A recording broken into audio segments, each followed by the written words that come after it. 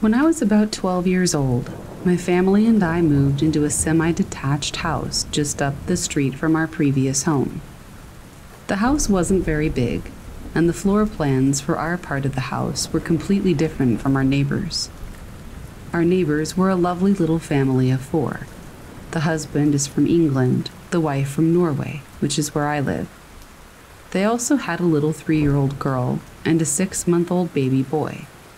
Now, I love children. I always have. And at that time, I really wanted to start babysitting. It's quite common to start babysitting at age 12 here, and I was turning 13 a month later anyway, so I wanted to find some small jobs.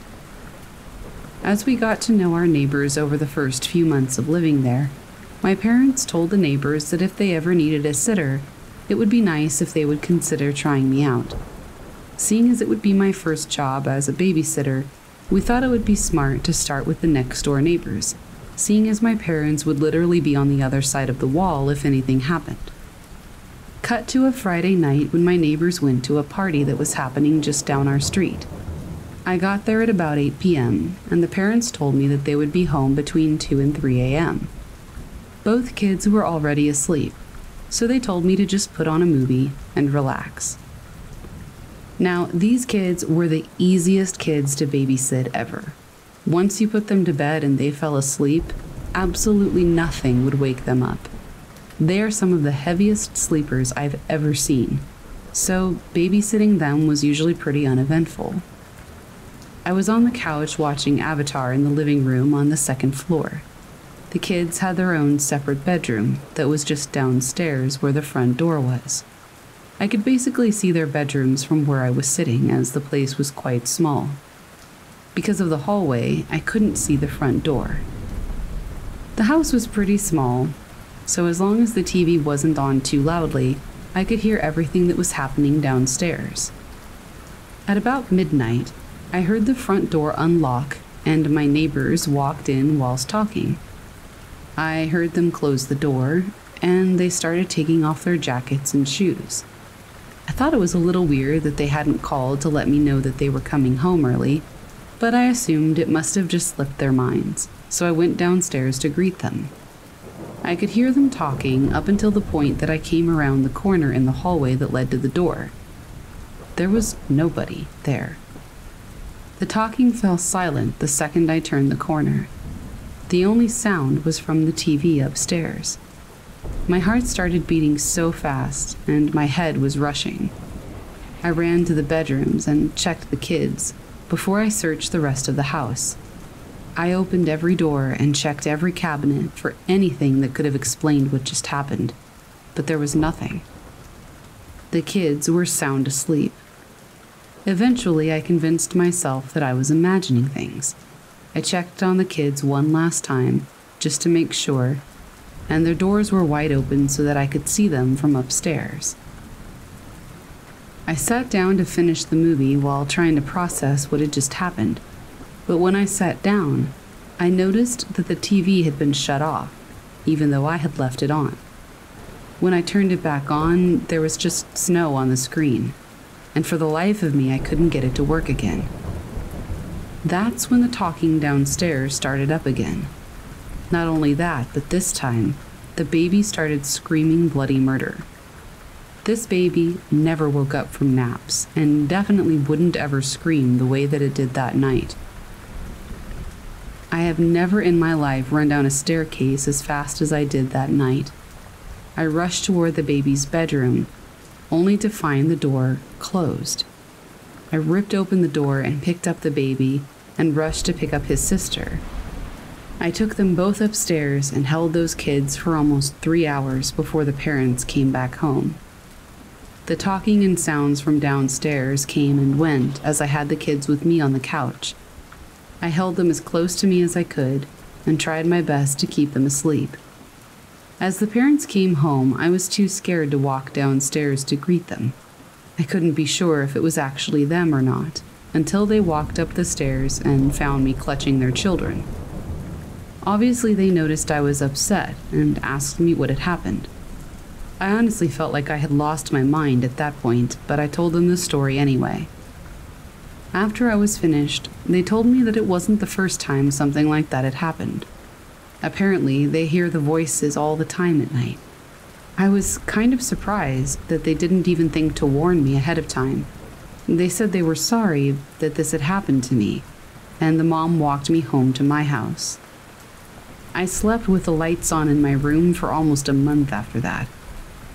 Believe it or not, I did go back and I did babysit those kids again. And every once in a while, I would hear the sounds from downstairs.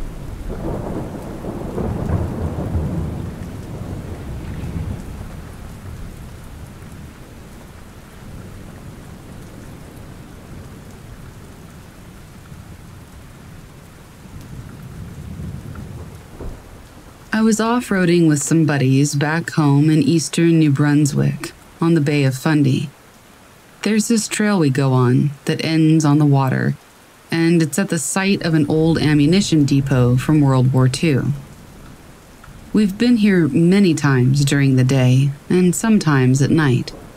You can drive into and through this massive old structure, and up the hill is the admin building for this site. It's pretty far into the woods. At the very top of that hill are some grave markers from hundreds of years ago. We were told that they were old private graves. We live on the coast, not at all something that I would doubt being a real thing. We were in there one night in the big building having a fire, and we all saw and heard something quite large scramble up the side of the building and then start running on top of it. Now, there are a dozen of us there, so it's clearly not just one person seeing something crazy. There is nothing in the woods of eastern Canada that should be able to climb as quickly as what we saw. A black bear? Maybe.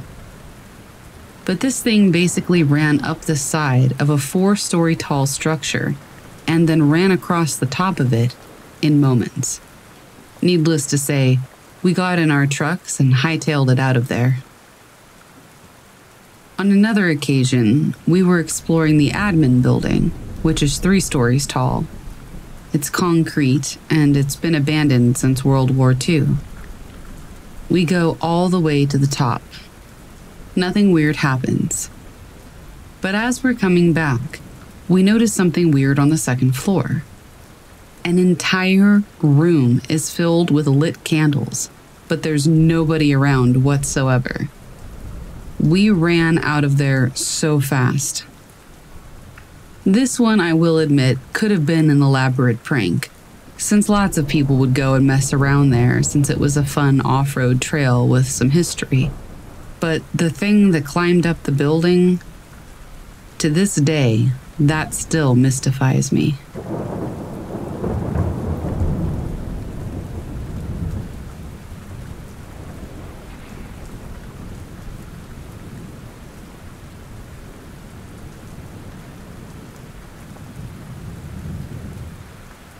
A few years ago, in the northern part of Sweden, I'm going out for a nice evening of fishing. I'm what I guess is called a fishing supervisor. I check that the other fishermen got their licenses, and I do this at a certain area of lakes and streams. This was in late summer, and I'd just been doing my rounds, which I usually end by going to a small lake and fly fishing for some trout. This lake, or pond, is pretty deep in the forest, and I rarely see other people out there. In fact, I don't think I've ever seen someone else out there. This lake looks kind of like a crater. It's a perfectly round circle, perhaps 100 meters in diameter, and it contains a natural population of perch and trout. It was a warm summer evening with a slight breeze. The birds were chirping, and the fish were rising to inspect the spawning insects on the surface. I rig my gear and aim for one of the fish, rising to the right in front of me. At the moment that my fly lands on the surface, it's like somebody pressed the pause button on time. The sun hides behind a cloud, the wind stops blowing. The birds are suddenly silent, and the fish stops eating. A smell rises from the ground that I'm standing on. It smells like something dead, something rotten, almost as though I had a carcass buried under my feet. All of a sudden, I'm aware that there's something walking out of the forest behind me, maybe 10 to 15 meters away. It's like I can see it out of the corner of my eye, but still can't see it at the same time. Every hair on my body is on end, and suddenly it's very cold all around me. The thing watching me just stands there, and I don't have the courage to turn around at all. I see my fly sink to the bottom, but I can't move. I can't do anything about it, because I don't dare to move. Then the wind hits me, and it carries the awful smell away. The sun hits me again, a bird is singing somewhere in the forest, and the almost overwhelming feeling of being watched lets go of me. I turn around, and there's nothing there. On the lake, the fish start rising again. I packed my gear and threw the backpack on my back and ran for it. I ran through the forest to my car. I hit the gas and I drove like a maniac until I found the big road and civilization once more. I pulled over to the side of the road and just said to myself, what the heck was that? My heart was still racing. I haven't visited the lake since this happened, and I don't know anybody else who has either, so I'm not sure if anybody else has experienced something similar. I've probably visited this place 20 times or more before this happened, and nothing like that had ever happened. The only thing I'm ever really afraid of out there is bears. I do fish at a lot of ponds and lakes that are pretty deep in the forest. There's always a lot of wildlife in these places. Deer, moose, foxes, and the occasional wolf or bobcat, and maybe a bear. I've never been afraid of meeting anybody or any scary person. In fact, other than being cautious about wildlife, I've never really been afraid of anything, except when visiting this particular lake from that point on.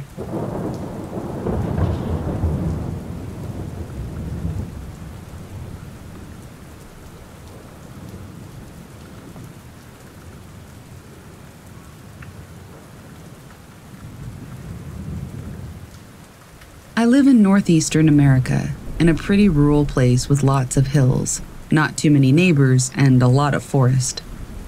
Just tonight, I was headed with my mother down our backyard, which is large and relatively clear for about 100 feet.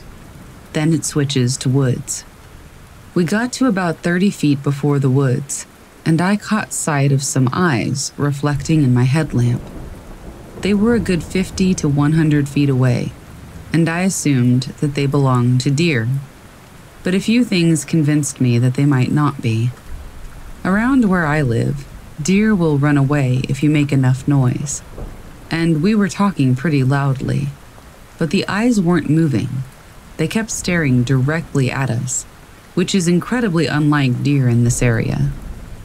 On top of that, the pair of eyes on the right were very low to the ground and very wide set. Too far apart to be deer considering the distance. We stood for a minute remarking on them, and neither pair of eyes looked away. So, since we were spooked, we headed back up to the house, got my brother and a machete, and a bat, and a metal pole. I know, a little overkill, but our area has been a little scary lately. We headed back down. I expected the eyes to be gone by that point. I mean, that's how these things usually go, right? But no, they were still there, in slightly different spots than they had been, but not much farther from where they'd been previously. They stared just as steadily as they had before, so we retreated back inside. The logical answer is deer, but the lack of running away, intent staring, and wide-set eyes feel like that option is ruled out. Another thought is wild dogs, but we don't really have those in our area. It's possible it could have been a black bear, but those are notoriously scared of people. If anyone has thoughts on what this might have been, let me know. Edit. As an update, just to provide more information, there were no visible signs of anything in the area as far as I could tell. The next day I looked for marks on the trees from climbing and saw none. There's a good amount of greenery covering the ground, so it's difficult to look for scat. But there were no signs of any animals having lied down on the ground. We've still been unable to find any evidence that it was something natural.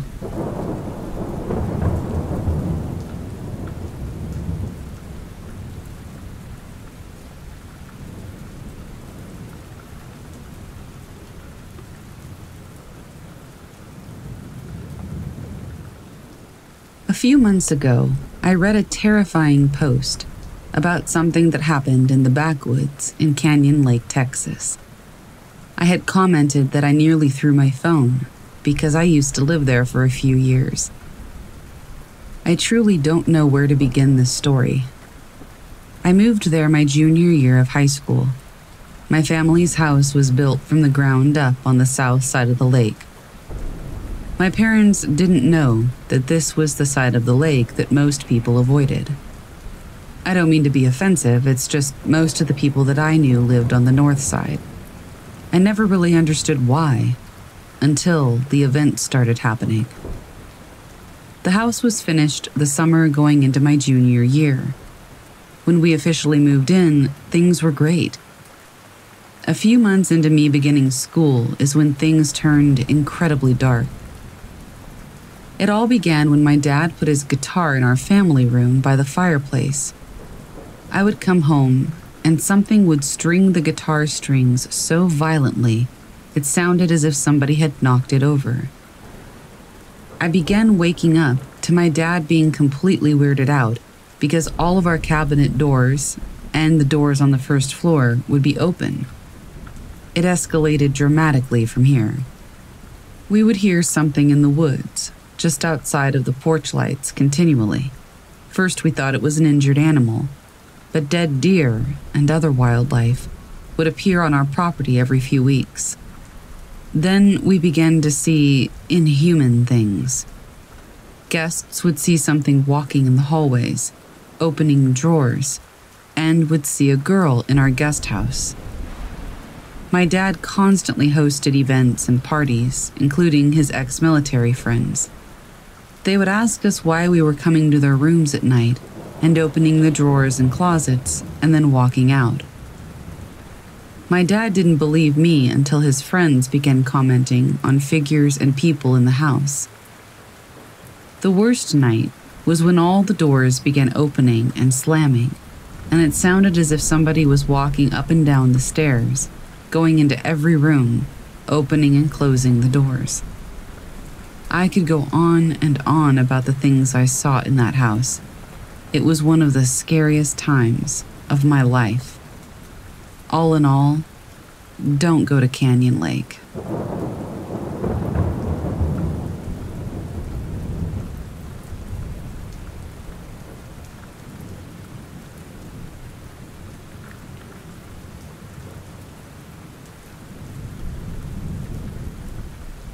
All during my childhood, up until recently, I had thought that ghouls were just spooky, imaginative, scary monsters that would come out on Halloween night. But now, I know differently. I now believe they are synonymous with the creatures we know as crawlers. In Arabic folklore, the ghoul is said to dwell in cemeteries and other uninhabited places. Some say that a ghoul is a desert-dwelling, shape-shifting demon that can assume the guise of an animal. It lures unwary people into the desert or into abandoned places to slay and devour them. The creature also preys on young children, drinks blood, steals coins, and eats the dead. It can also take the form of a human. It is a particularly monstrous character, believed to inhabit the wilderness of Afghanistan and Iran. The Galu demons were known to be part of the underworld, and were thought to carry their victims off to the land of the dead to devour them. People who traveled near cemeteries and abandoned buildings, or through desert wastelands, were warned to be especially vigilant against these creatures. They were thought to be bipedal, though with a hunched form, and were known to crawl, and sometimes run, on all four limbs like an animal. I knew there was a reason why I kept warning people to stay away from the forests and surrounding areas. Since we have fewer deserts in the United States, these creatures are frequently encountered in wooded areas in addition to cemeteries. After years of research, I've come to the conclusion that crawlers are actually demons, interdimensional demons. The late great Father Malachi Martin, in his book Hostage to the Devil, stated, quote, "There is a dimension that is devoid of love and compassion, all the qualities that make us human," end quote. I believe it is from that dimension which these demon crawlers come. People from the Middle East are far more familiar with the ghouls. They are able to shapeshift and spend time in cemeteries as they feed off the flesh of the dead.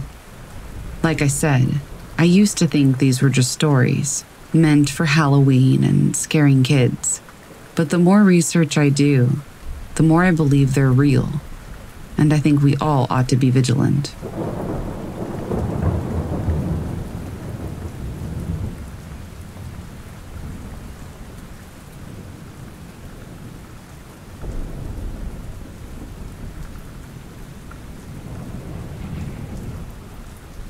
This happened about a year ago in Tucson, Arizona.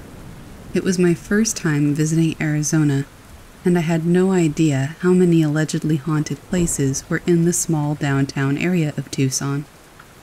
It was really exciting for me, as someone who was basically born obsessed with the paranormal and with mysteries in general. I was there with 2 other females, a friend that I traveled there with, and an acquaintance who lived there and was hosting us.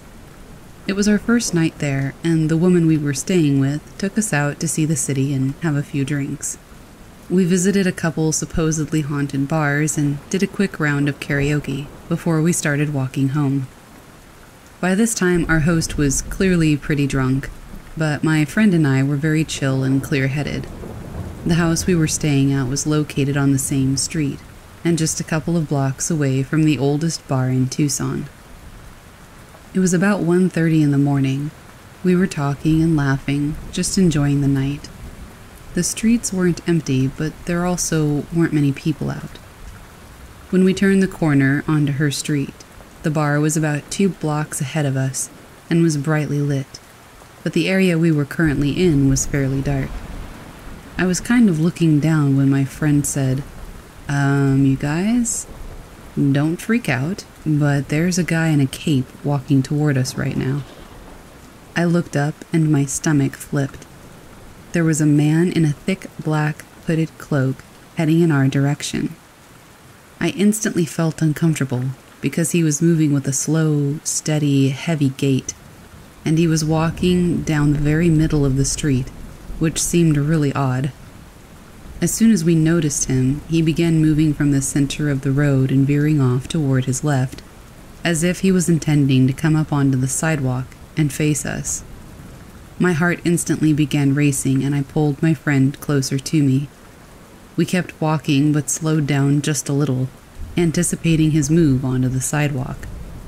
There were cars lined up along the sidewalk, parked at a diagonal, and the man stepped between 2 cars in order to reach the sidewalk, but he didn't emerge.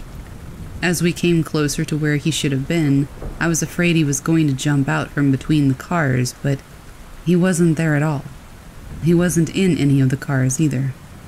This would have been enough to totally freak me out, but at that moment I looked up, and there he was, now nearly 20 feet ahead of us, walking down the very middle of the street again, but this time walking away from us and toward the bar. At this point, I knew something very weird was going on, and I became absolutely fixated on him, like I wanted to study every little nuance of his movement, just trying to process what was even going on. I could see his black boots sticking out from the bottom hem of the cloak. It went all the way down to his ankles. I watched how the fabric swayed heavily with his lumbered steps.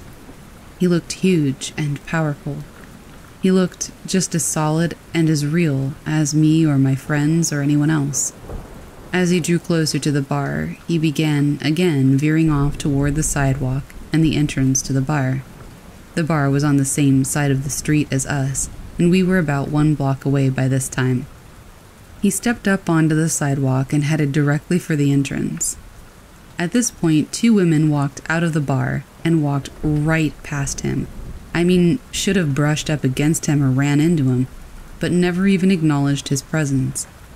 They then stood outside just a foot or 2 away from him, talking and flipping their hair, never even glancing back once. They definitely did not see him. At this same instant, I noticed that he had stopped at the entrance to the bar. There's a really big, super bright sign just about the entrance that glows the name of the bar, so he was perfectly illuminated now. With him standing there, I had a clear perspective of his height. He was taller than the top of the door. The tip of his hood was only a few inches below the bottom of the lit-up sign. He had his head slightly down, and I noticed that his feet seemed to be stuck mid-step. It was the strangest thing. It was almost like looking at a computer glitch. 1 foot was in front of the other, slightly raised up with the heel touching the ground, but he was just rocking back and forth like he was stuck in the motion of taking the step. Then our drunk friend, who had noticed none of this, said something, and I glanced in her direction. When I looked back at him a millisecond later, he was gone. We even went into the bar and he was nowhere there, and there's nowhere he could have gone. They had CCTV cameras with the videos being displayed right there above the bar, but I was too shy to ask if they could check for footage. This experience has absolutely haunted me ever since. His presence didn't necessarily feel scary, although I was afraid right at first when I thought he was some creepy dude wandering the streets in a cape. But when I realized he wasn't human, I felt calm and almost comforted by his energy. I couldn't stop talking about it afterward and wondering what it was we saw. We passed by that bar several more times over the rest of our stay, and each time there was a person just standing there leaning up against a pole outside the bar, who either followed us for a block or tried to talk to us, and it just seemed odd. My friend strangely began kind of seeming to detach herself from me as the days progressed. We were roommates at the time, and when we got home from the trip, she dropped me off at our apartment and went straight to her boyfriend's house. I didn't see or hear from her for almost a week. It really felt like she was trying to avoid me. I started spiraling into a deep depression. Within 4 months, our friendship had completely deteriorated in the worst way. We ended up moving out of the apartment that summer, and were no longer friends at all.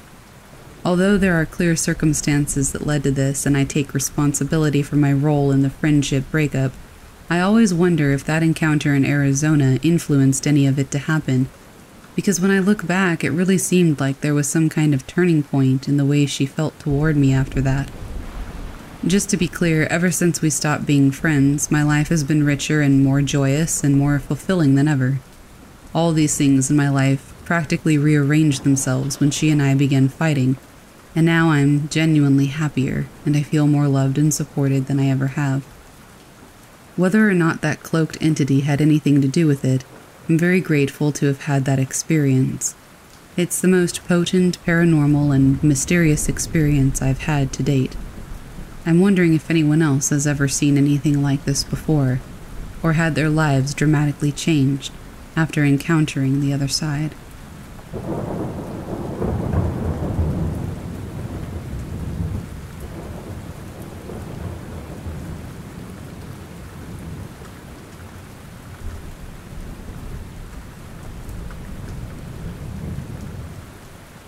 I live in northern Alabama.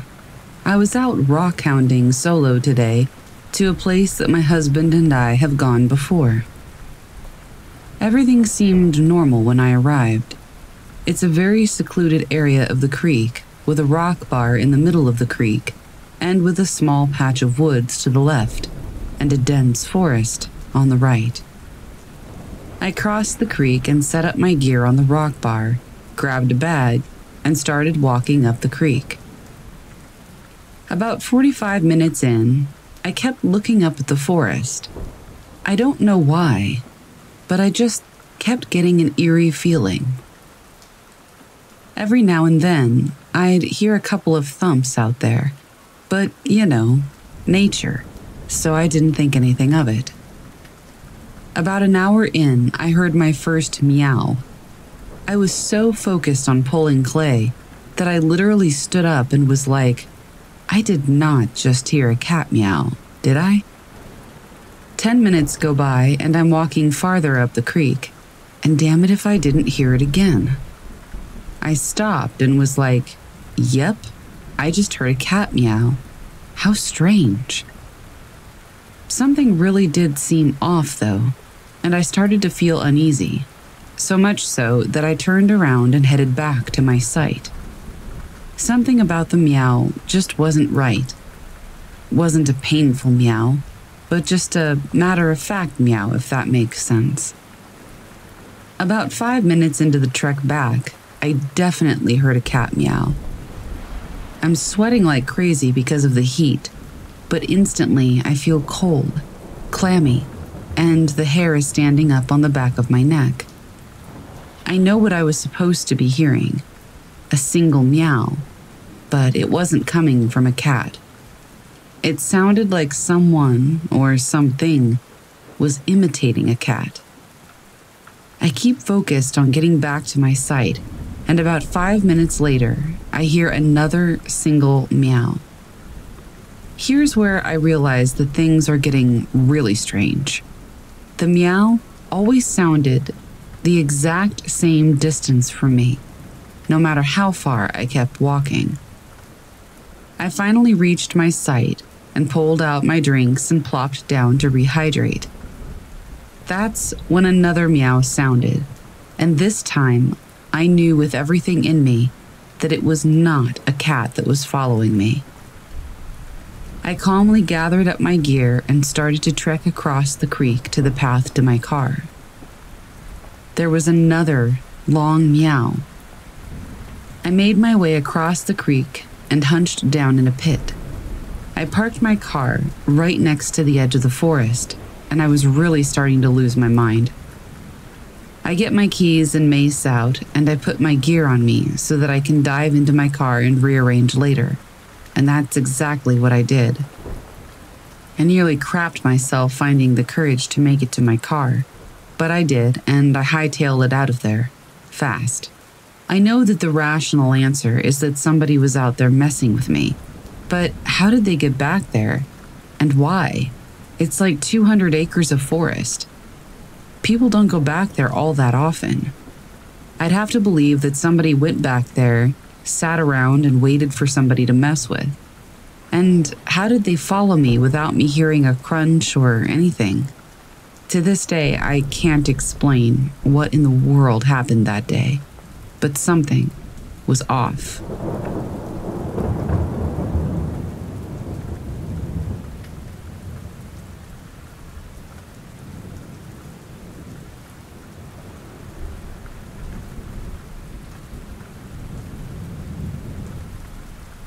This took place in a small city in Alaska where I grew up. One night, at approximately 12 a.m. to 2 a.m., I was lying awake. I'm a very light sleeper, and I often have trouble falling asleep. At about that time, I started hearing what sounded like an obnoxious mix of possibly a clarinet or a trumpet playing loud screeches. No harmony, just squeaks and honks in the cold night air. I sat for a while on my bed. I couldn't sleep.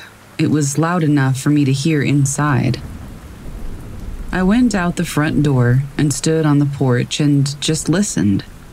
It sounded like whoever was playing it was a few blocks away, but at the same time, it was as though you could hear it in every direction. It was autumn and very cold at the time. I was so frustrated by the screeching and the late hour that I actually yelled out, "Shut up!"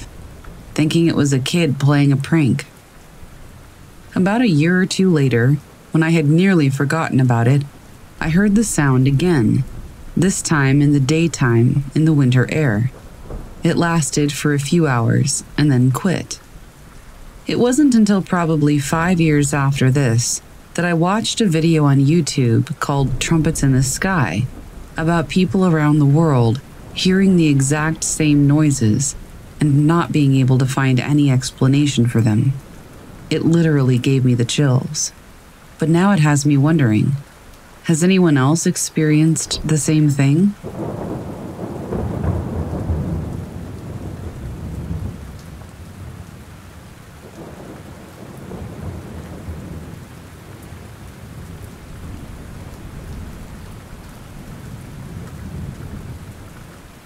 So, I was a wildland firefighter back in the day, in Arizona. I worked in a forest that was generally popular with a lot of recreation in the northern portion, but I worked in the southern portion of the forest, which was really remote. It barely had any roads or campgrounds, so if you wanted to recreate there, you had to work for it. The fire crew I was on only had 2 duty stations, one in a small town where the rest of the forest employees worked out of, and one that was about 2.5 hours away up a really windy, mountainous road. The remote duty station had an old Forest Service ranger station and a newer double-wide trailer that was recently put in. When I worked at this place, it had no cell reception. When my crew and I weren't working, we were playing horseshoes and watching movies. They did eventually add a cell phone booster, which sadly just made people play on their phones, but I digress. So, as for the creepy story, I want to keep it pretty simple, but my supervisor from that crew had experienced some odd things working up there as well. There was one night that he told me he was cowboy camping, which, if you don't know, means sleeping outside without a tent. And he kept getting a weird, mucusy drop of liquid on his face. He kept looking around, even yelling, but nobody was there. He told me that he wasn't below any trees, so he's sure that it wasn't sap. He never slept outside there, ever again, which leads me to believe he was telling me the truth. As for my story, I have had other interesting experiences at that remote duty station, but this one was scary. It was the night of July 4th, and we weren't on a fire, so the crew was playing horseshoes and having a good time. Everyone went to bed pretty early, because we were going to have a PT hike the next day. I had my own small room in the double-wide trailer, and my bed was situated next to a big window. I started dozing off, but felt awake still. That's when I hear one of my coworkers outside my window, asking me to come outside. I was laying on my side, facing the window, and I didn't look up, but I felt their presence there. It felt as though something tall was looming over me from outside. They kept beckoning me, and I said no. Pretty quickly, their voice began to change to a deeper, raspier, angrier voice. They started cursing at me. "Get the F outside." I just froze. It was sort of a demonic voice, not my coworkers anymore. I lay frozen, not moving while they yelled at me. Eventually, it stopped, and I fell asleep. I woke up the next day, and I wanted to ask my coworker if he was standing outside my window, but it felt a little bit too weird. Perhaps this was a mild form of sleep paralysis, but whatever it was really creepy.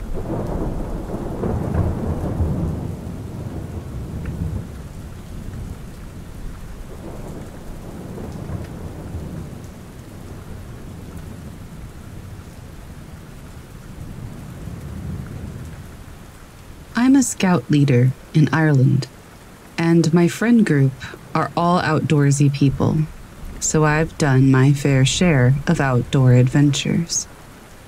One time, we were away, camping down on a site in Roscommon. There were about 4 of us in a dome tent that night, and each one of us heard rustling and moving around outside our tent during the night. We were all scared shitless and didn't mention it to each other until the next morning over breakfast with the others from our group. It wasn't until then that the 2 others in the other tents spoke up about hearing rustling right outside of their tents as well, and something rubbing along their tent wall. Well, we were all convinced that it had to be a wild animal, since there were no other people on our site. We had 2 nights left. It wasn't our first or our last time there. We've stayed there roughly around 15 times, give or take. And while I believe there are wild deer around, I've never seen them in person. Not once. There are always people down there on the site where we stay, so surely wild animals would stay clear of that area and wouldn't come right up to the tent walls, right? Another time, while wild camping near Glendalough, several of us in a tent woke up several times to the sound of the zipper on our tent door. It wasn't just a small zipper noise. It was as if the exterior door were being fully zipped open or closed. There were 2 tents, so 2 groups, but we all decided to kip in together because of how cold it was. So it was nobody from our group joking with us. It could easily have been another group, but while wild camping, the chances of another person or group being close to you are slim. Once we looked around and knew that the door, to our knowledge, hadn't been zipped, and that we weren't in immediate danger, we chose to ignore it. It happened a few times that night. You kind of learn, while camping, to ignore weird noises and movements outdoors. Most nights spent camping, you don't get much sleep, really. You're always conscious of being in the wilderness, and so exposed. It might not be the creepiest of stories. Most of our weird camping or hiking experiences have happened abroad, to be fair, but all the same, it still hasn't put us off camping or being outdoors. Even if we can't be sure what's out there.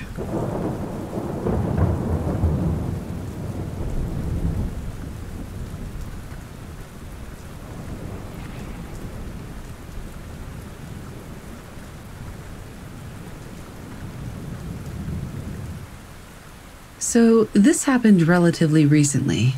My friends and I were living at a cabin in Lake Tahoe in California. It was in May, so not snowing, but the nights got down to near freezing temperatures. We had gotten some firewood burning in the fireplace, and the 3 of us were chilling around it. We were drinking scotch and had turned down all the lights all the way down in the cabin. The nearby houses were about 300 yards out, and they had their lights down as well. We heard creaking on our roof for 2 to 3 seconds, which stopped.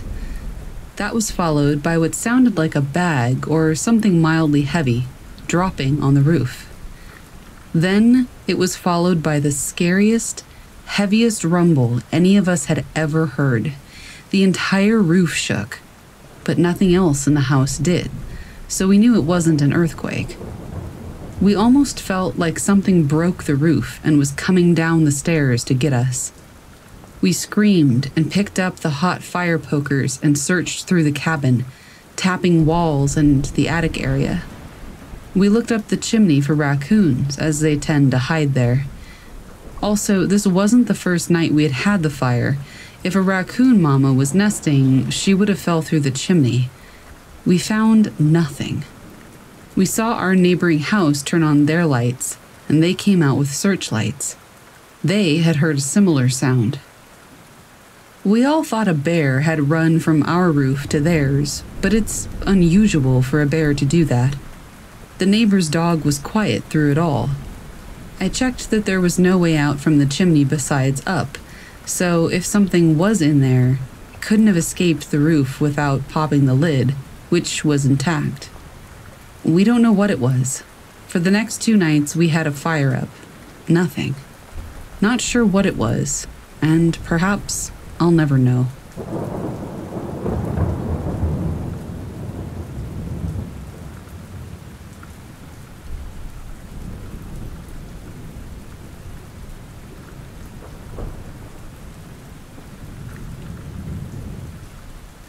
My friend and I were hiking in Blue Ridge, Georgia. We were just going camping for 1 day, and the trail was part of the Appalachian Trail, near the very start of it. My friend told me a story about one of his friends, and said that he heard voices and footsteps at night near Blood Mountain. He said that he had to night hike because the noises were so intense. We found a campsite and we set up shop. As it got darker, we got a bad feeling, like something was watching us. And then it started. We saw a pair of red glowing eyes, about 100 to 150 feet away from our fire. Then my friend goes to dunk his head in the creek near our tent, and he explains that something pushed him into the water. His shirt was soaked, and he hit his nose on a rock and was bleeding. After that, we heard a woman's voice. It was speaking, but we couldn't really make out the words. We heard it in front of us, behind us, and to the left of us over the creek. It could have been a hiker, but to the left, there was no trail. And if it was somebody night hiking, they weren't using a flashlight. We also heard footsteps around us and sticks snapping. Finally, we just got in the tent and tried to sleep. My friend fell asleep before I did, and I heard twigs snapping right next to my head outside of the tent. That was pretty much our entire night, but it was very, very creepy. If you decide to go camping in Blue Ridge, just know there are things out there lurking in the night.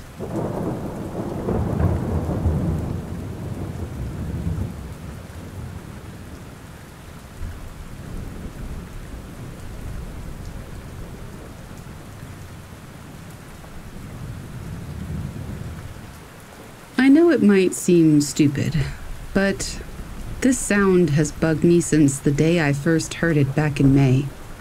I could swear that I've never heard anything like this. I went with my dog in a pretty offhand natural reserve in Italy for a walk. This one is a particular reserve. It's not like a park. It's wild and no human activity is allowed, except for monitoring and hiking in specific days of the month. It's because it's the habitat of a very rare bird, but I can't remember which one.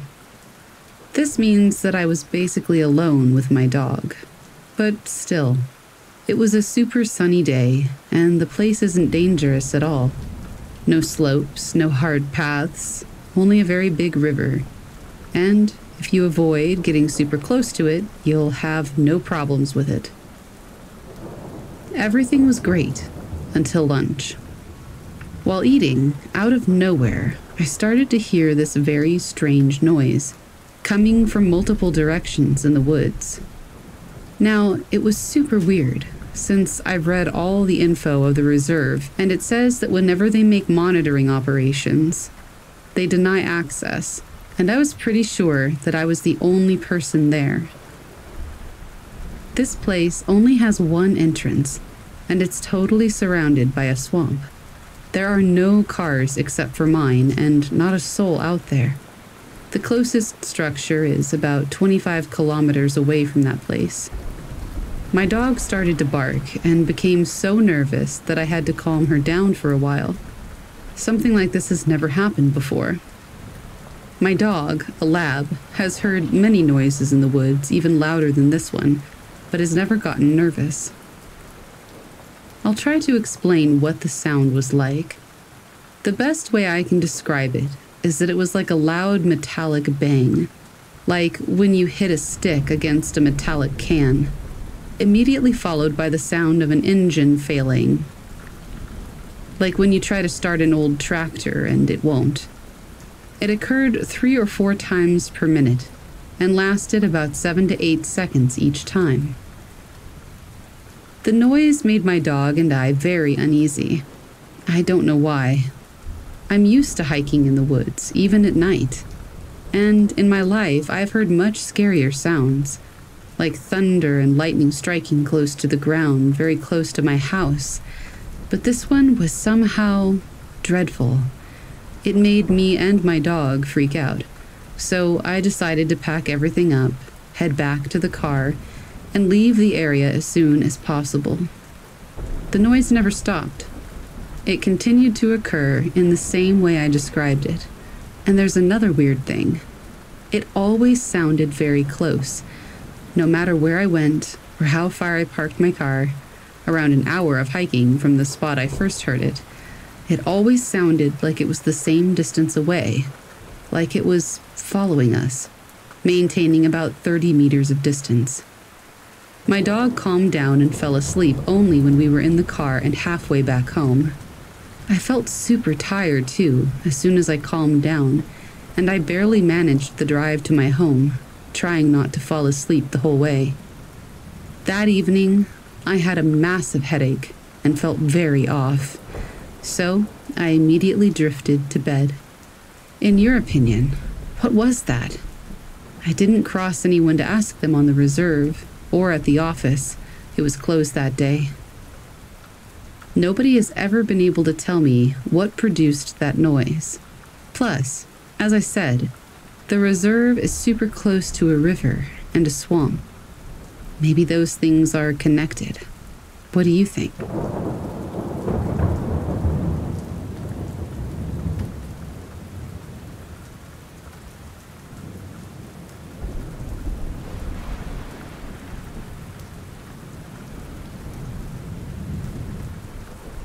Before I get into my story, I'd like to give a little background about my dog growing up.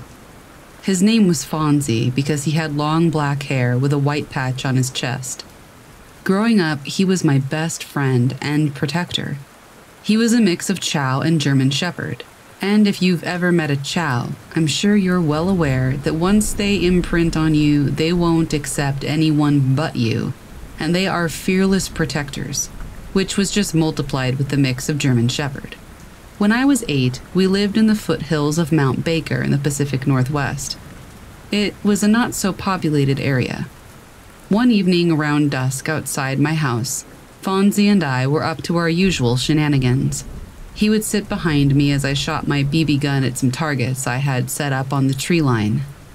All of a sudden, he moved in front of me and started growling, which only happened when he felt that I was in danger.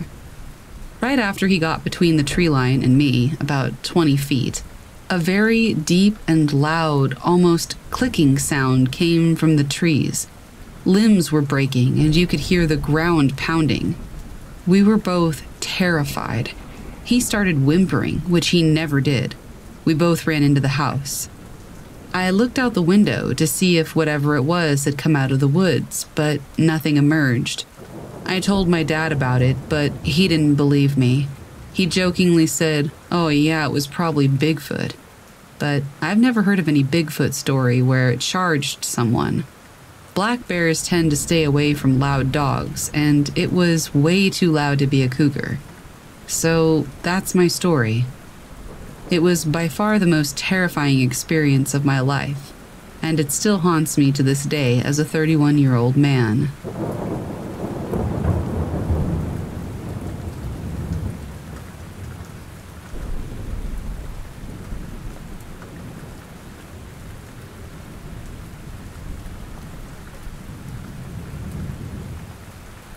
Last year, I was backpacking deep in the mountains in Montana. I was near Libby, Montana, about 3 hours west of Glacier National Park. I was hiking alone, and I expected to encounter bears, moose, etc. I'm experienced, and I know how to handle them, so I wasn't scared. But this time, I was way out in the middle of nowhere, with nobody around for miles. Also, no cell service anywhere, and I didn't have my emergency beacon with me. Usually, I expect to see other hikers on the trail, but not here. Nope. I was out there completely alone, and I knew it. Well, it was like 9 miles to my camp up at Cedar Lake. About halfway, the trail opened up, and I was in a somewhat clear area and had better visibility of what was around me. There were still trees and green undergrowth covering the ground. A few minutes later, I see something quickly scurry across the trail, maybe 50 feet in front of me. I stopped, froze, and waited.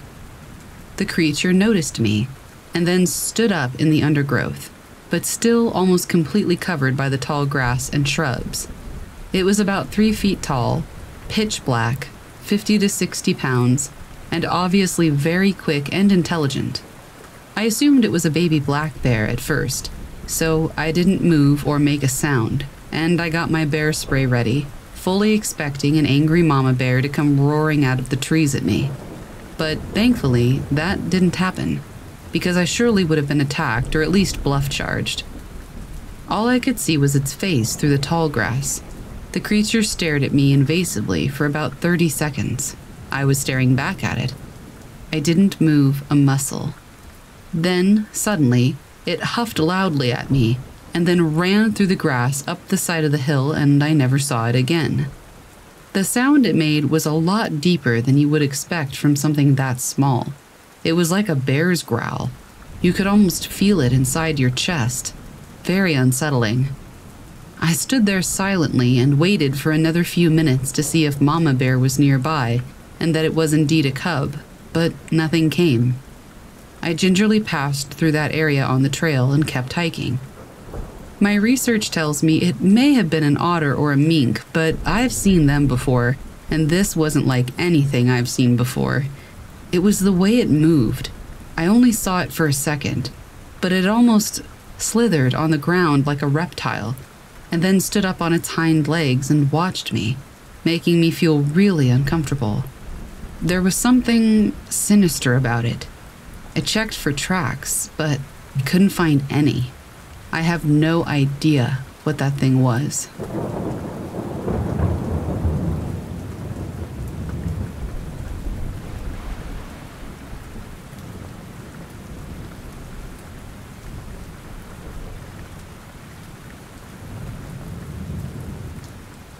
So I used to live near an infamous road.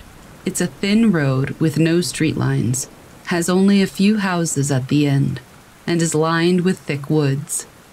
There were no street lights. We heard stories like ghosts being spotted in the woods, weird beasts, creepy vibes, and a penny thrown off a small bridge coming back to you. Things like that. Urban legends, really. My boyfriend and I decided to drive down it one night in his car. It was a small stick-shift car. The road had several pull-offs where you could park and sit. We pulled off at the first one and took some footage of the woods. Nothing happened, so we continued driving to the next pull-off. We parked and shut off the car. We heard some rustling, but we both assumed that it's an animal moving away from the sound of the car parking. We sat there for a few seconds in the dark of the woods. We heard something hit the car like a rock or something. Then we heard several pounds on the truck and the roof. At this point, we decided to drive off. He attempted to start the car, to no avail. He tried this several times before it eventually did start. He then put it in gear and stepped on the gas, but the car stood still. I was freaking out and told him to stop messing around. He said he wasn't. Then the car, while in first gear and the gas was depressed, began to be pulled backwards. Against all logic, the car was fighting to go forward against something that wasn't visible. The taillights lit up the forest behind us, and there was absolutely nothing there. Out of nowhere, the car miraculously just jumps forward, and we drove away from the pull-off. Blown away by this experience, we decided to find another pull-off. This was stupid.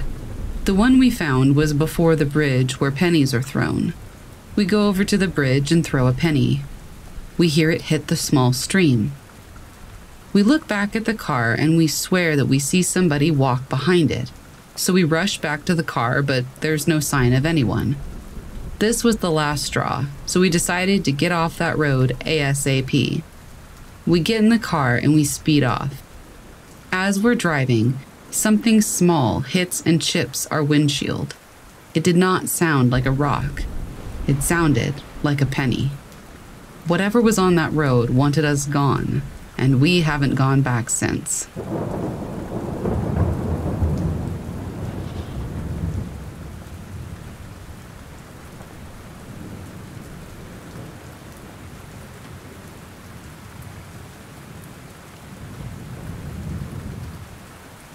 I was a child of divorce, and as such, was often taken by my dad on weekends when I was a kid. He spent most of that time waxing his car at my grandparents, who lived out in nowhere, North Carolina, since he lived in a condo with no hoses to wash his precious. Ignored, my brother and I were typically left to our own devices, and wandered the fields and woods around my granddad's land, which was about a half-hour drive from civilization.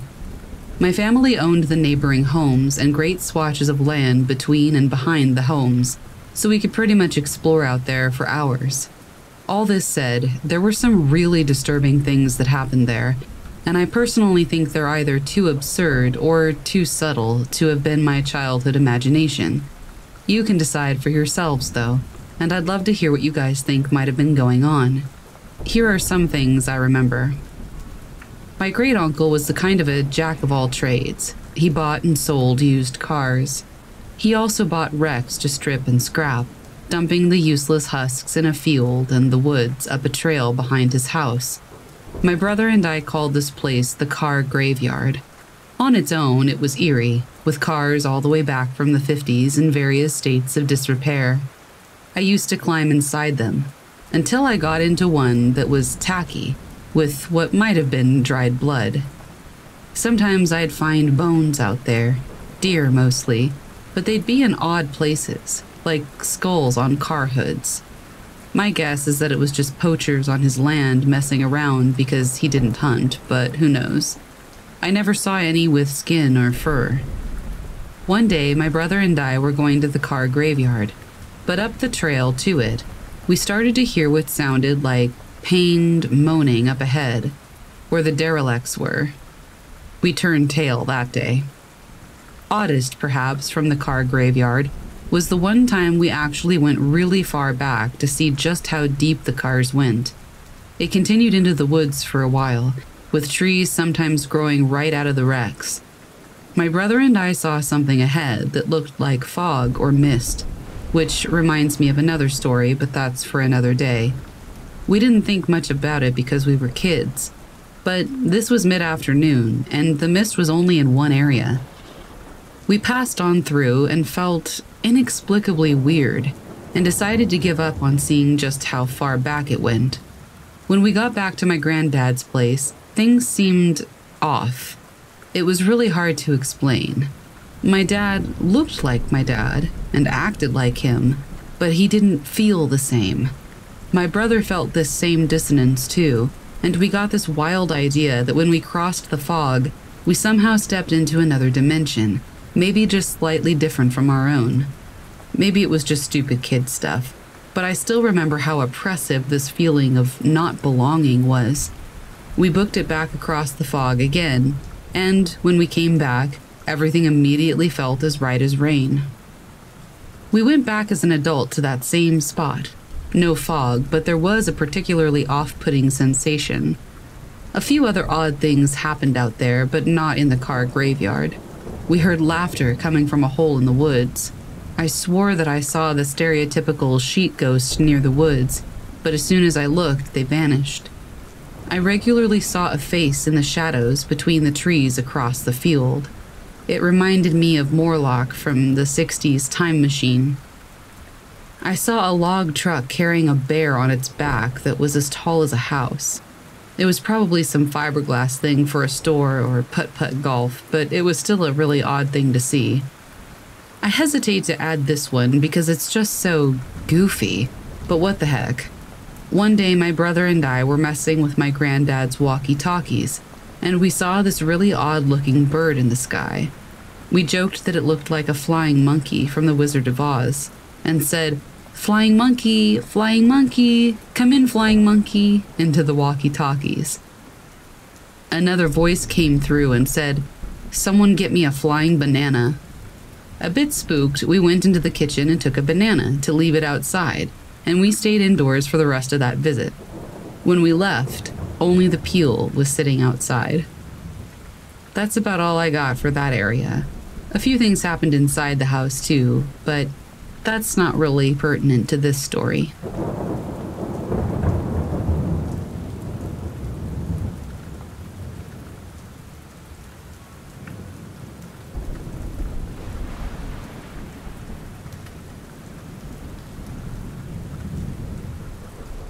This creepy encounter occurred in the fall of 2001.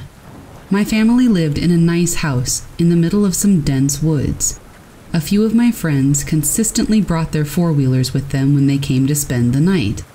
We had a huge yellow four-wheeler and rode pretty much constantly that year. The woods behind my parents' house had trails, every which way, that snaked around and down the hollers and to the roads.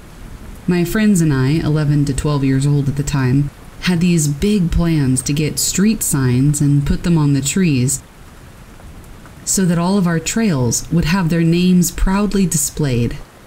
One day, a friend came to stay and we rode around on the trails for hours. When we became bored of the trails, we took off on the main road to a fire training center about 3 miles away. The fire training center was down a one-lane gravel road with trees butting up to the sides so close that a car would get scratched going down it. At the end of the road was a pole gate to keep people like us out. On the way there, we passed by a small pickup truck with 2 men in it. When we got to the little trail that went down and around the gate, we saw a dead dog wrapped up in a blanket, blocking the path. We decided to turn around because I didn't want to run over the thing. So we started heading back on the main road, and again, about halfway back, we passed the small pickup truck with the men. My friend and I joke that the men are following us because they know we saw the dog that they dropped off and that they hadn't buried it the way they should have. We get almost back to my house and decide we can probably find another trail around the dog, maybe on the other side of the gate. So off we go. We turn onto the little gravel road and go to the end. There is no other trail, no other way around, but the dog is kind of laying on half of the blanket. So we sit there for a few minutes while I try to convince my friend if she just tugs on the edge of the blanket, we could move the blanket and the dog out of the way without actually touching or disturbing it. She's not budging, but I really want to ride on the other side of the gate. After a few minutes, it's clear that she is not touching the blanket, so we turn around to head back home. We start back down the gravel road, and after a second, we turn to the straight part. Panic set in quickly. The small pickup is sitting in the road, blocking our only exit. The trees touch both sides of the truck, so there's no going around it. 2 large men sit staring at us. After what feels like forever, I whip the four-wheeler around and go through the trail anyway. We get around the gate into safety. Were they watching me try to persuade her to move the blanket? Could they see us the whole time? Were they still moving until we got to the clear part? What would have happened if I hadn't given up on the blanket? Those questions scare me now as much as they did back then. That gravel road only goes to the fire training center, which is blocked off by a large metal gate. A car that pulls down there is only able to back the entire way out onto the main road. Anyway, we soon forgot about it, and it really didn't change much. I like to think that our town is really safe and that the men were just curious about what the heck we were doing going back and forth. But when I read some stories, I think about what it could have been, how it could have gone differently, and it really freaks me out.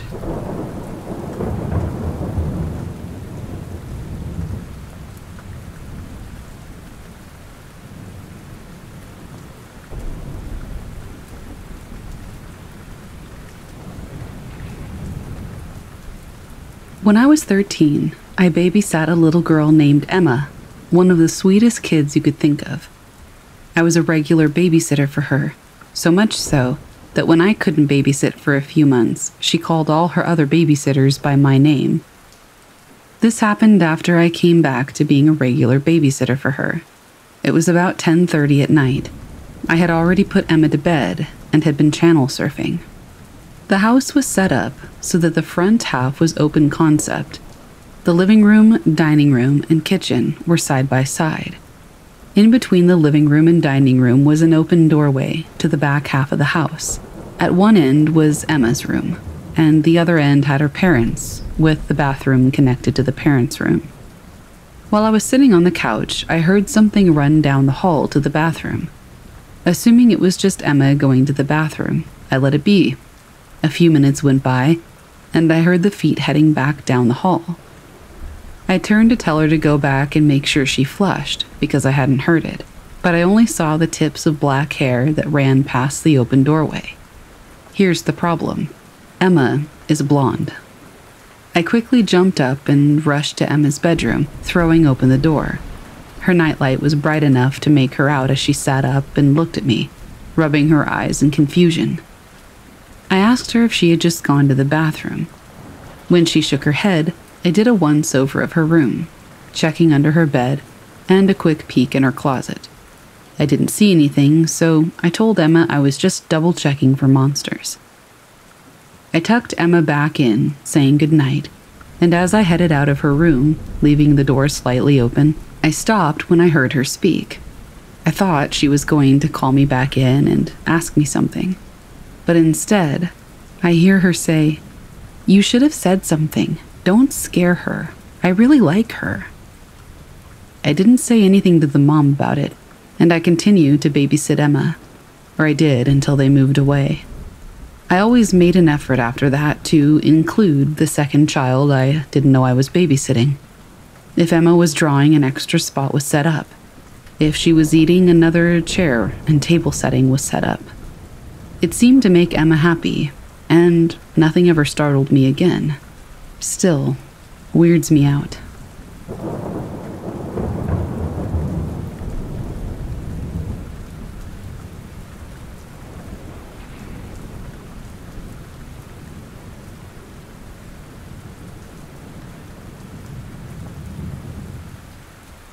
I am a 27-year-old female, and I went backpacking alone over the recent long weekend, which was 10 out of 10 beautiful.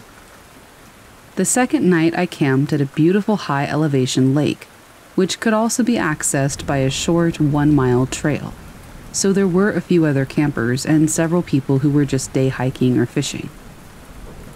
It was late afternoon, and I was sitting around my camp reading, when a guy in his mid-20s walked by carrying a fishing pole and a small cooler. I didn't think much of it. But 5 to 10 minutes later, he doubled back and came and said hello. I said hi and went back to reading. But then, without warning, he sat down on a stump next to me. I was completely taken aback at this invasion of my space. He started asking me questions that were really just statements, but in a creepy, amused tone, like, "So, you're just reading?" And then looked behind me and noticed my tent, and said, "Oh, you're staying the night here alone, huh?" I didn't say anything in response to this in particular, but it was obvious that I was. It's hard to explain, but his vibe was just really off. I was so uncomfortable that I couldn't even really form words or tell him that I was trying to be alone and get him to leave me alone. I was honestly paralyzed. His eyes were so dead and dark, and they just drilled into me. I just responded with things like, "Uh-huh," or "Yep." or something like that, and tried to pretend that I was still reading. Without warning, he pulls out and cracks open a beer and lights a cigarette and just starts blowing the smoke at me.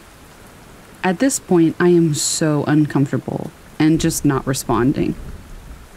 Soon, another hiker wandered by, and he strikes up a conversation with him, and I took the opportunity to grab my water filter and bladder and pretend that I needed to get water. I went to the shore and filtered some water super slowly, and I saw him walk away to go sit with the new guy, which made me pretty relieved, except that he kept looking in my direction. I came back eventually and got inside my tent, and for about 20 minutes, everything was fine. I had the rain fly pulled back and was just watching the sunset and loosely organizing my things, when he popped out from behind my tent and stood maybe 1 foot from my door, looking down at me. He didn't say anything, but he just started laughing this really creepily fake laugh. I said, "What?" And his response was, "This is just really funny." I literally felt sick to my stomach, and I finally responded with something like, "I'm taking a nap now, so you have a good night." He laughed again, but luckily he left. Later, I saw him still wandering around the camp with no real purpose, still looking in my direction often. I had no service, but I wrote down his last name, at least what was written on his cooler, and where he said he was from, while talking to the other hiker in my notes app, just in case, and I slept with my pocket knife close. I debated leaving camp that night, but I ended up staying and just leaving super early in the morning, in case he came back.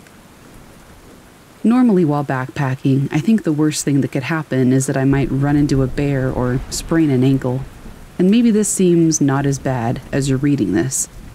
But in the moment, face to face, this truly was the most unsettling experience I've ever had in the backcountry. I'm sure I'll be back out soon, but hopefully somewhere far away from this dude.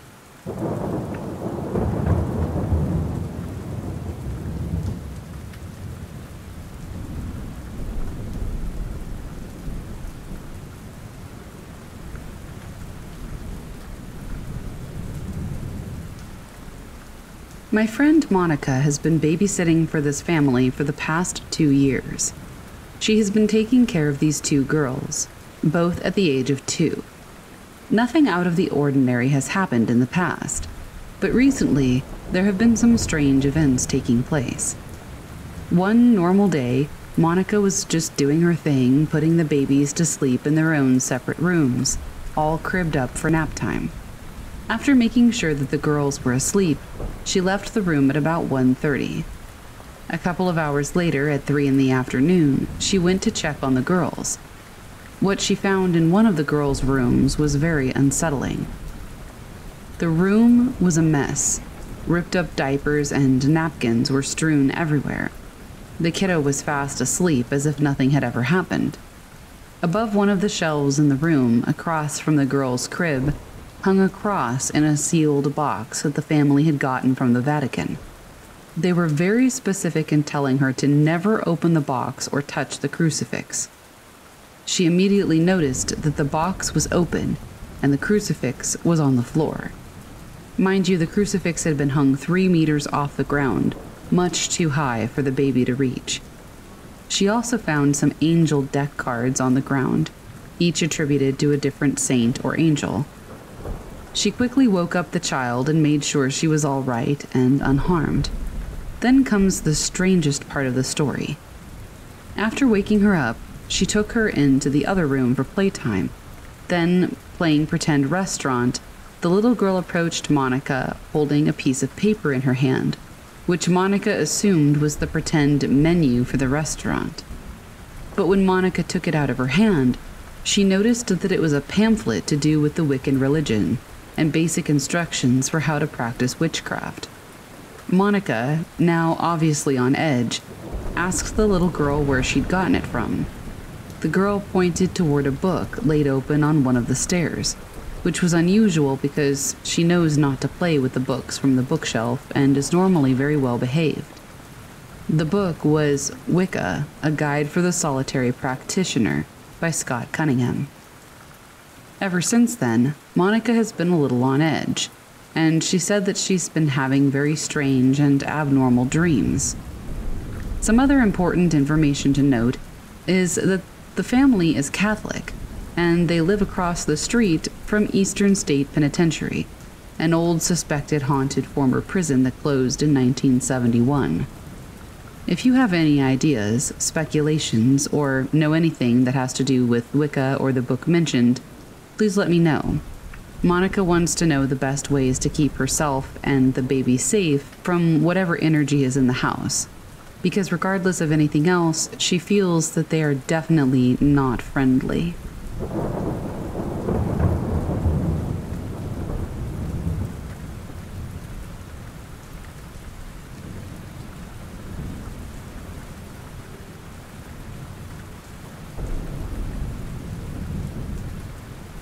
As we speak, I am babysitting 2 little girls in an old New England manor.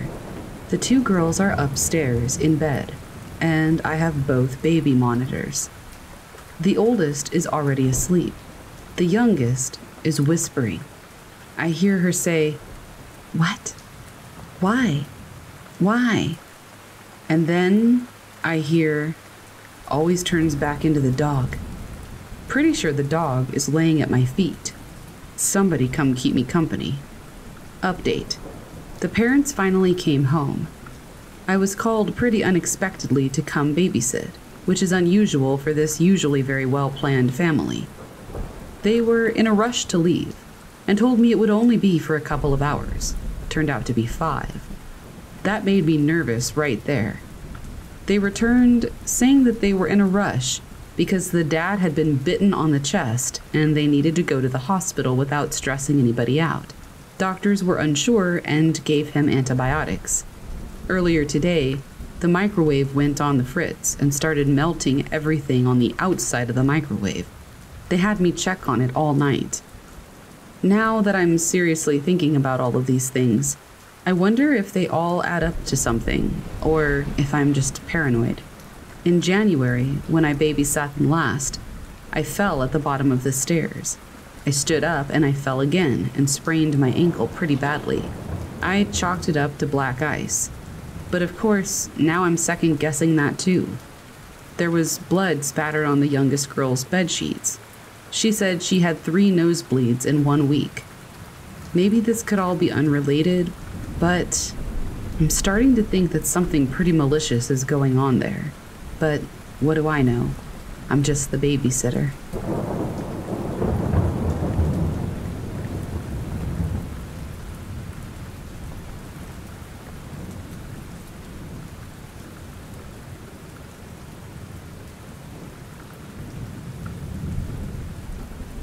Last summer, my family of 4 and I were backpacking and camping near a river.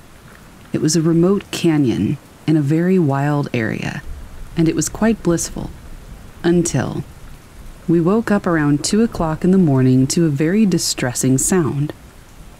We were sleeping in our hammocks very close to the river, and about 40 feet behind us was a tall canyon wall. The sound made me think of an injured animal that was very cat-like. It was coming from behind us toward the wall of the canyon. It was regular. It occurred like clockwork every 15 to 20 seconds. We thought this was unusual. We shined flashlights and spoke very loudly in hopes of frightening whatever it was away from us. There was no moon out, and we could see very little, but shining our flashlights around revealed nothing as well. Still, it sounded so very close. Our efforts did not work at all, and it seemed relentless and completely unfazed by us in every way. I worried that it was rabid or hurt. At one point, I heard it near the river, on the other side of us, and I was incredibly confused as to how it was able to move around without us hearing it. I sat on the edge of my hammock until dawn, with my knife in my hand, waiting for a wild or sick animal to come out of the bushes at any moment. and having to fight for our lives. Fortunately, that didn't happen. Finally, around dawn, the sounds got less frequent, and eventually they stopped. After hiking out, we Googled many different animal sounds. The closest we could find to what we had heard was a mountain lion mating call. There definitely were lions in that area, so I still believe that that's what we heard.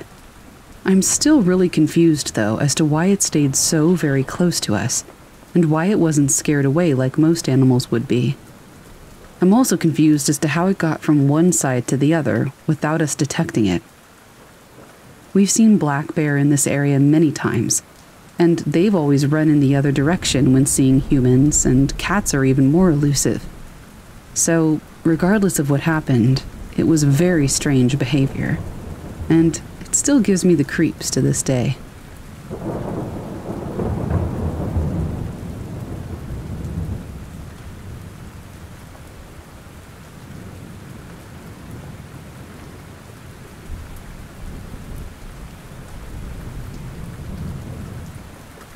This is a story that happened to me years ago that I have never really talked much about. I thought it might be interesting to tell, though. When I was a teenager, I made money by babysitting. On this particular night, I was working at a house a few minutes away from my home, so I had been able to work later than usual. The family had 2 little girls that I was watching, around 4 and 7 years old. To give a bit of background on what the home looked like, the house had 2 floors and 2 staircases that led to the upstairs. One set was off the kitchen, and the other was in the foyer. This home had an alarm system that would beep 3 times when any door was opened, although it was not the type that would say which door. I was sitting in the kitchen at around 11 p.m. and just coloring to pass the time at the kids' table. The parents had said that they would be home between 11:30 and 12. I was starting to get antsy to go home. It was nearing midnight when I heard the alarm for the door, and I got up, expecting to see the parents coming in. When they didn't, I just went back to what I was doing. About 15 minutes later, it went off again. This time I felt a little creeped out, so I went around checking all the doors, which I found to be shut tight and locked. I had sat back down, figuring that there must be some kind of glitch with the system. Within about a minute, the door alarm went off twice, as if 2 doors had been opened in quick succession. And as I stood up, I heard a little girl screaming bloody murder. I raced up the stairs into the girls' shared room and found them both sleeping soundly. I checked all the nooks and crannies of their room, and I remember feeling that the only thing that seemed different was that the book that I had read them was on the floor instead of in the bookshelf. I ended up checking the stairs and the other rooms, as I felt pretty unsure of the girl's safety, but I found nothing, and all the doors were still locked. I ended up sitting back down in the kitchen, feeling stupid. And not long after, the alarm beeped once, really loudly, which I had not heard before, and the panel did not seem to give an explanation for that. After that, everything stopped, and the parents came home not long after. I managed to convince myself at the time that I had just imagined things, but after all this time, I can still remember the fearful scream really clearly. Nothing too exciting, I guess. Just something that I have never been able to forget.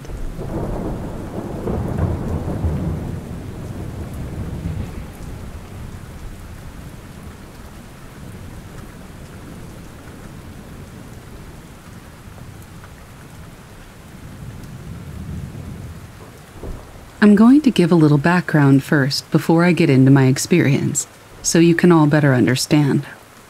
My partner and I are good friends with another couple that we often go over to hang out with. We'll call them Ashley and David. We go to their house about twice a week, and nothing out of the ordinary ever happens. We usually just hang out and talk for hours, with a few beers. David has mentioned a few times that he's seen Ashley's deceased brother around the house. Ashley always rolls her eyes and says she doesn't believe in things like that. Ashley took her brother's passing very hard, and she was very close with him. Fast forward to today. Ashley has a son that we'll call Adam. She called me and asked me to watch him since he was homesick from school while she went to work. I agreed and came straight over. Everything was normal. Adam was at the dining room table.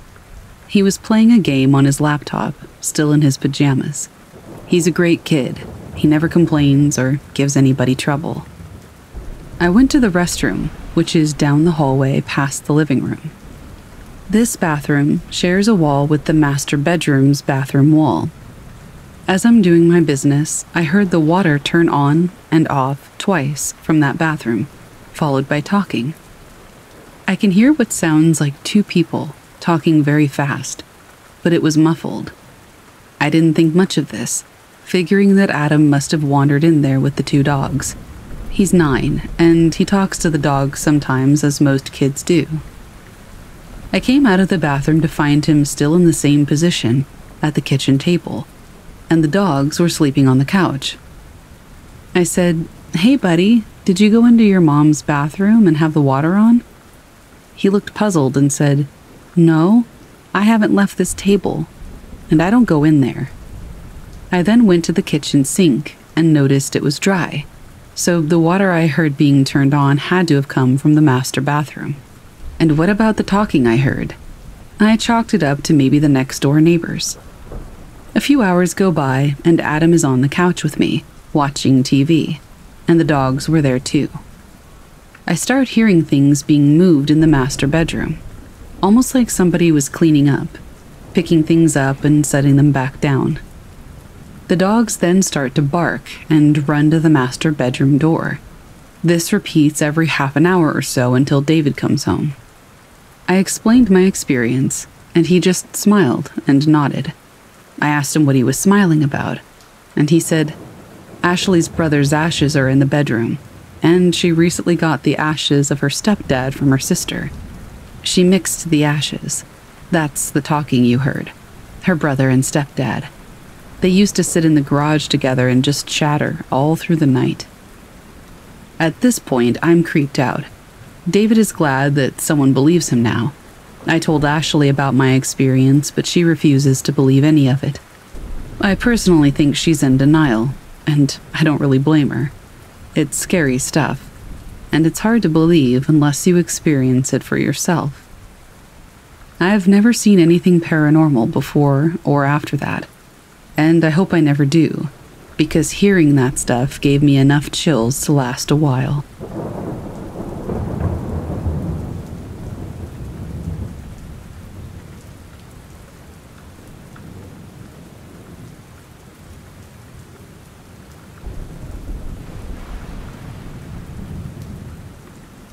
I was babysitting my nephew one night, who was still a little kid in diapers, but could talk. I'm not really sure how old he was, but he was little. My friend Matt had come over, and we were each playing PlayStations on separate TVs, back to back. My nephew starts crying upstairs, where he's sleeping in my mom's bed. I run up to check on him, and he says that there's a man behind the bedroom door. Now the bedroom door is open, and I can clearly see that there is no man hiding behind it. Then, just as I turn back, the door swings back with force over the carpet and bangs against the wall. I picked him up and decided to move him to my room. My room, at the time, was the room in the southeast corner of the house. I get him settled and he's just about to go back to sleep when the closet door opens, folding in half slowly. I remember the dread that came over me. I took my nephew and yelled down to Matt to pack the systems up. My sister, who I was babysitting for, lived just across the road, so I moved us to her place. As we were about to cross, and I'm not kidding, a power line dropped from the pole and started jumping around at the end of my sister's driveway. I think that night was the second weirdest thing that's ever happened to me. Perhaps it was all just a weird coincidence, but still, freaks me out to this day.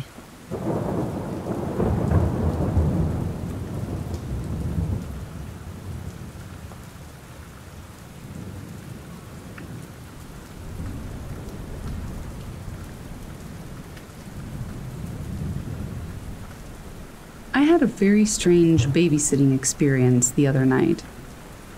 Everything was normal until the kids were in bed. One of the kids kept running around, but finally they were down. And so I was just scrolling through random videos on Instagram to pass the time. I was watching one and I heard something.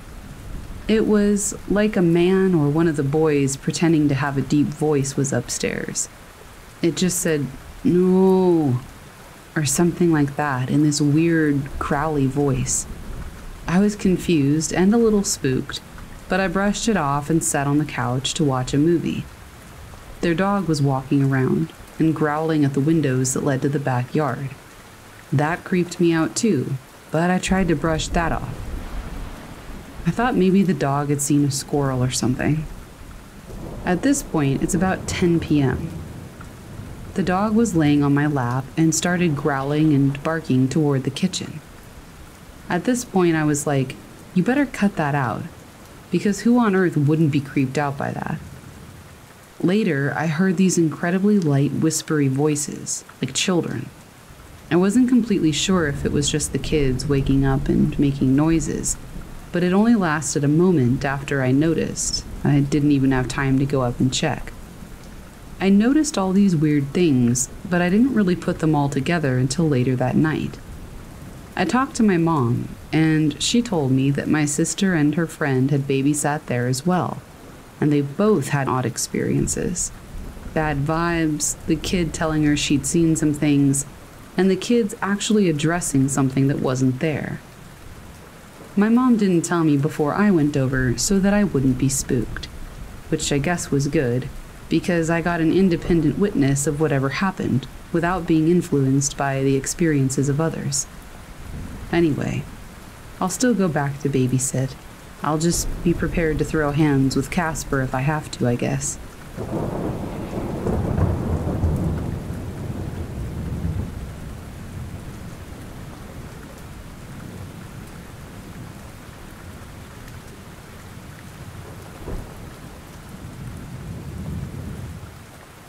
I babysit for my mom's friend a lot.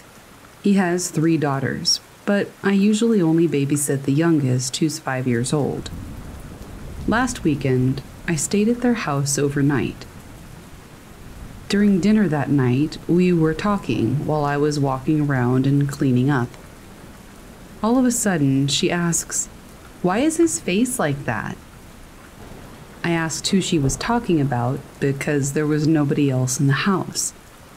She says, "The man in the chair." Obviously, I see nobody in the chair, so I say, "I don't know. Why don't you ask him yourself?" And she responds, "I don't want to. He scares me." I try to ask what he looks like, but she refuses to tell me.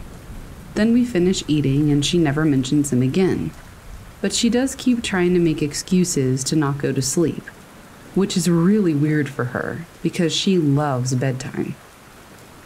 After I get her to sleep, I took pictures around the kitchen just to see if anything would show up, but I got nothing. I've had paranormal experiences before, but never in their house that I know of. So maybe it's just a kid's creepy imagination. But she only watches things like Frozen and My Littlest Pony, so I don't think it's something she saw.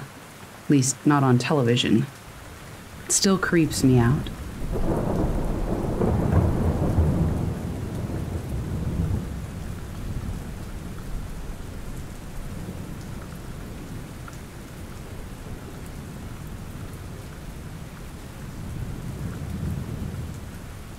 So 30 years ago, I'm about 13 to 14. An older friend and I are babysitting for a 6-year-old girl and her younger brother. We had been told that sometimes the girl complains about seeing a ghost man in her bedroom and upstairs at night, and that he comes out through the attic door. Now, I didn't believe a word of it, Kids are weird and they say weird things. We get the kids ready for bed, but they would not settle. The girl said that she felt scared, and her little brother started crying. She asked if she could sleep in her mom's bed until she got home, and the little brother wanted to go with her. So I tucked them in and I told them some silly stories and I laughed until they were both tired. Both kids were virtually asleep when we left, door ajar, hall light on. An hour later, we're sitting downstairs watching The Equalizer and all was good. The kids were definitely asleep, as I had to sneak past their room to use the bathroom. I even had a quick peek on my way back. The little brother got a bit of a mini shoot snore going on, but everything else was quiet. Back downstairs, we watched TV a bit more. About 20 minutes go by, and out of nowhere, we hear banging. Heavy, heavy banging. The kids start screaming immediately. I run up the stairs and meet the kids as they're running out of the room. Now before, I thought it was the kids, but this time I have my eyes on the kids, so I know that they're not making the sound. And we hear it again. Bang, bang. The kids fly at me. I grab the little brother and we rush down the stairs into the front room, shut all the doors, and all crash onto the sofa. Everything is silent, apart from the TV, which I turn off. We sat in silence for about 5 minutes, just kind of holding each other.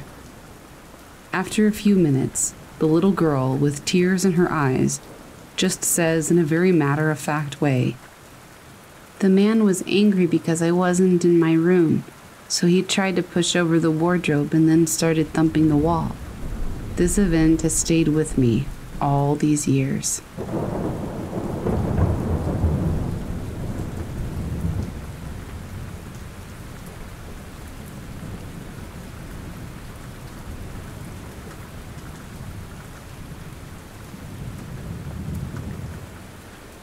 In fall of 2019, I started babysitting for a new family.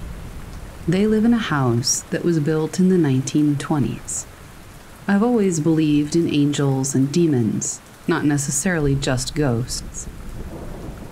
One of the first times I was babysitting the 3-year-old and the 1-year-old, I was putting them to bed, and I thought I heard somebody knocking on their front door downstairs. I looked out the window to see if the parents were home, but nobody was there. I decided to just ignore it. Another time, again, I was putting them to bed, and I heard what sounded like a man and a woman having a conversation in the kitchen. So, assuming the parents had gotten home, I walked down to greet them, but nobody was there. Yet another time, I was watching them during the day, when the mom was out of town and the dad was at work. I expected him home at about 3:30 p.m.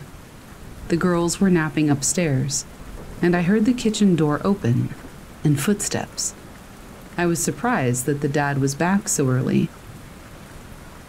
As I turned the corner to go greet him in the kitchen, I saw what I thought was him, black suit and all, walk past the door frame. As I entered the kitchen, I started to say, "Didn't expect you back so early," but there was no one there.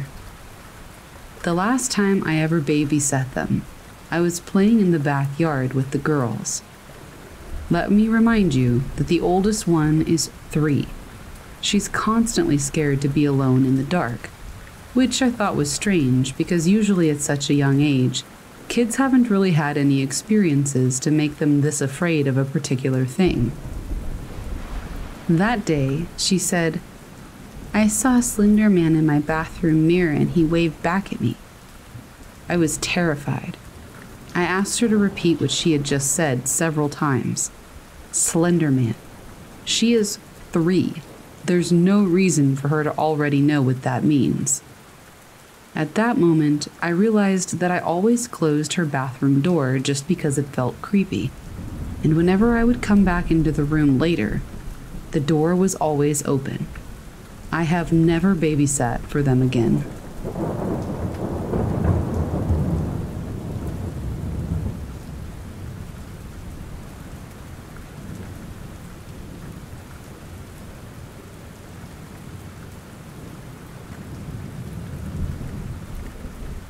About 13 years ago, my sister lived in a house in a not-so-great neighborhood. You'd come through the kitchen and then the dining room, and turn left into the living room. Behind the living room was a hall to the main bathroom and all the bedrooms. The couch was positioned with its back to the hallway.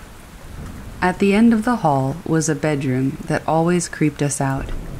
We didn't ever go in there or in the half bath that was inside of it. She mostly has boxes in there. Well, my niece's nursery was right beside that room, and we always had weird stuff happen in there. One time, my sister was asleep and heard a voice scream one of my niece's names in her ear. She got up and ran into the nursery and saw a dark figure over the crib. My niece had gotten tangled in the crib bumpers. The figure looked at her and disappeared. Now, that was the least creepy thing. Whenever I was over, I used to have nightmares about the main bathroom being covered in blood. I have a lot of nightmares though, so I never thought anything of it. Until one night, I was supposed to be babysitting while she went out on a date night. I was laying on her couch, and she was in the bathroom taking a shower. I'm just hanging out, and I hear her call my name. I called back, "What?" And she yelled back, "Nothing." I just shook it off as her being annoyed, and it happened 3 more times. Finally, I got up and stormed to the bathroom door and knocked as loud as I could. I said, "You're gonna wake up the girls. Why do you keep calling me?" She was quiet for a second and said, "I'm not calling you." I was pretty creeped out, but I went to sit back on the couch to wait for her to be done showering. Then I heard the door of the back bedroom creak. I turned around, looked down the hall, and saw the door open by itself. And then, in my sister's voice, I heard something say, "Hey, come here." Nope. She moved out soon after. All kinds of crazy things happened there. We later found out that a man killed his mother in her bathroom and then killed himself, just a few years before my sister lived there. We couldn't remember the address when we found the news story, but it was on the same street and it looked like the house. It would also explain the nightmares I had, so I'm pretty sure that it was definitely that house.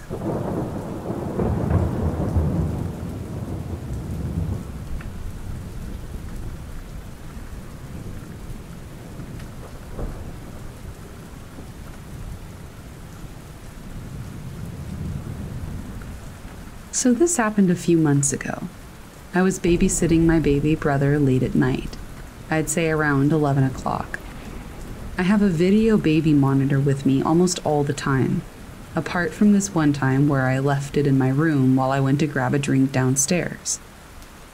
While downstairs, I heard a loud crash coming from my parents' room, where he sleeps as he's quite young. I also hear him crying. Obviously panicked, I rush up the stairs, and I find that my brother is sleeping soundly, but my parents' TV is on the floor, and the screen is cracked.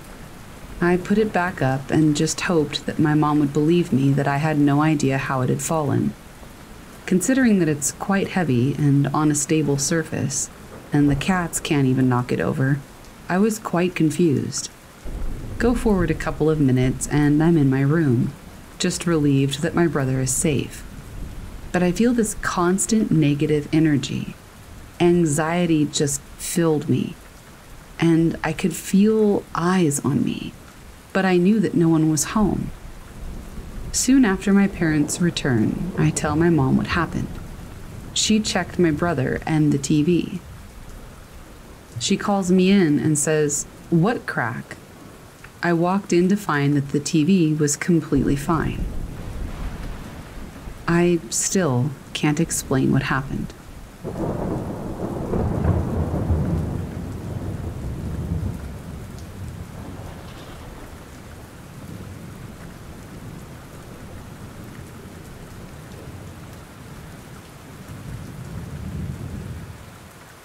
I have this memory from when I was like 3 or 4. I was being babysat by an uncle. and it was just the two of us in the house. I was sitting on his lap, and he was reading me a story. We were in a large recliner. All of a sudden, something moved above him. I looked, and I noticed an arm that came up over the back of the recliner and rested lifelessly next to my uncle's shoulder. It was pasty and thin, and suddenly I started to realize that this was not his arm. The second that I realized that, I became inconsolable. I screamed and screamed until my parents picked me up. I was far too young to articulate what I had seen, and they probably assumed that I was just cranky and ready for bed. Nothing else ever came of it, but I still remember it to this day.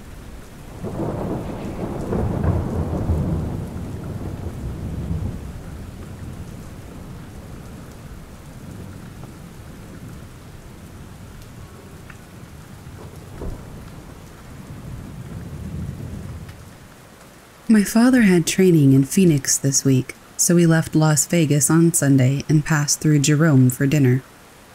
We didn't stay, but we planned to pass through the town before, so we watched Ghost Adventures and did a tad bit of research on the hotel. The Jerome Grand Hotel in Arizona is apparently haunted, and we thought that was kind of cool. We got to Jerome around 6 p.m. and went to the hotel to eat dinner at the Asylum restaurant inside. When we first got there, I had to use the restroom. Entering the male's bathroom closet to the restaurant, I walked into an empty bathroom with the 3 urinals out of order and just one stall near the very end. I supposed that they left the bathrooms the same from when it was a hospital, since it looked like one of the blue and whitish old hospital rooms. Being in that bathroom gave me a very eerie feeling. Not hearing a sound made me constantly on alert for the unexplained footsteps or disembodied voices or breaths. I didn't notice anything except how much I was shaking, but when I finally exited the restroom, the unsettling feeling that I felt within carried throughout the rest of the building. We then just sat down for dinner about an hour or two, and nothing weird happened during that. Then, when we were finished with dinner at around 8 p.m., my dad wanted to get going because we needed to get to the hotel in Phoenix for his training that week, but I was desperate to at least check out the hotel part of the building and see room 23, supposedly the room with the most activity in the hotel. So before we left, we took a visit to the floor above the restaurant, and my father got a picture of me in front of the door to that room. After that, I decided to just pull out my phone and take some live pictures. I only took 3, the first 2 being down the hallway from room 23, which had no weird anomalies in them, and the final picture being just a quick one of the stairs closest to room 23 that led to the floor above. After that, we finally exited the building and went back to our ride to Phoenix. I didn't look at the photos directly after taking them, and only remembered to give them a look after I couldn't get any service a little while after exiting Jerome. That's when I saw the first 2 photos, and despite being a little disappointed that I didn't receive anything, finally came to the last photo I took real quick before I left, and I noticed what looked like an orb moving down the stairs. There have been stories of the spirit of a little girl roaming the property, and the orb moving in a hop-like pattern down the stairs seemed, in my opinion, to be a pretty childish gesture, as I commonly hopped down the stairs when I was younger. A few days after we visited Jerome, while we were sleeping at a hotel in Phoenix, I had just fallen asleep before I dramatically awoke after dreaming or visualizing the image of electricity slowly moving through a solenoid, before reaching a core, which then caused me to wake up. It had the similar feeling when you wake up from that feeling of falling, but this felt a little different. I'm not sure if it's related to my time at the Jerome Grand Hotel, due to the fact that I haven't experienced anything else, but I thought I would share it anyway, just in case.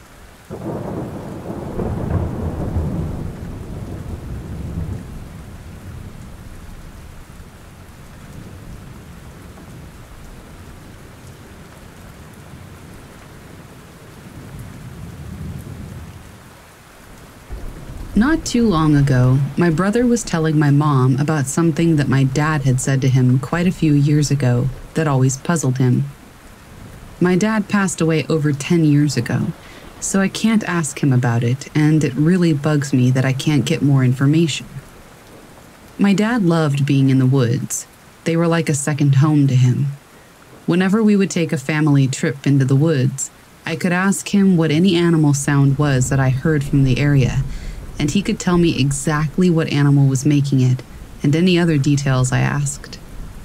He grew up on a farm, spent time as a forest ranger working in the fire towers, and he enjoyed hunting, so he knew nature pretty well. The woods that we would take family trips to, he was also very familiar with, as some of the fire towers that he worked in were still standing in the area. I think nowadays only one does.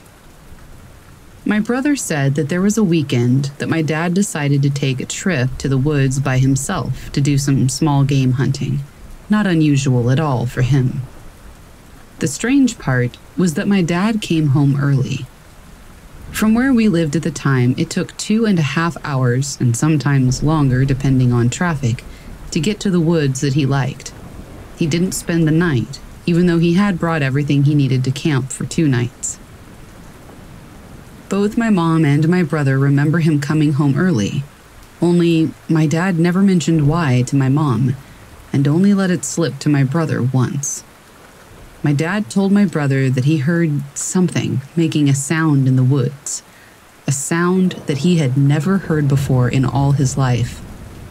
He knew it wasn't from any of the animals in those woods. The sound made him pack up and head home during the night.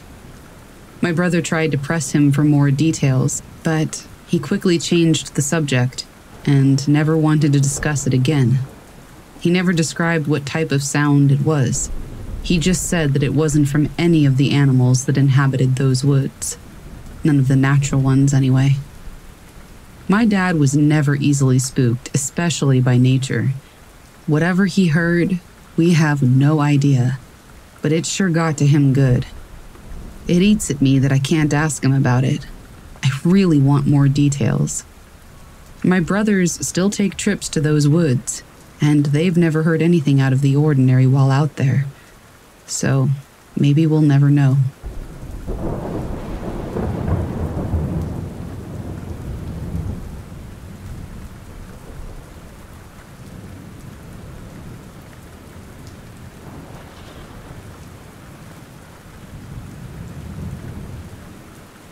This happened when I was 12 and had just started babysitting our neighbor's 3-year-old girl. I am a twin, so at that age my sister and I did everything together, even babysitting. The house next door was built in the 1800s and brought a lot of history.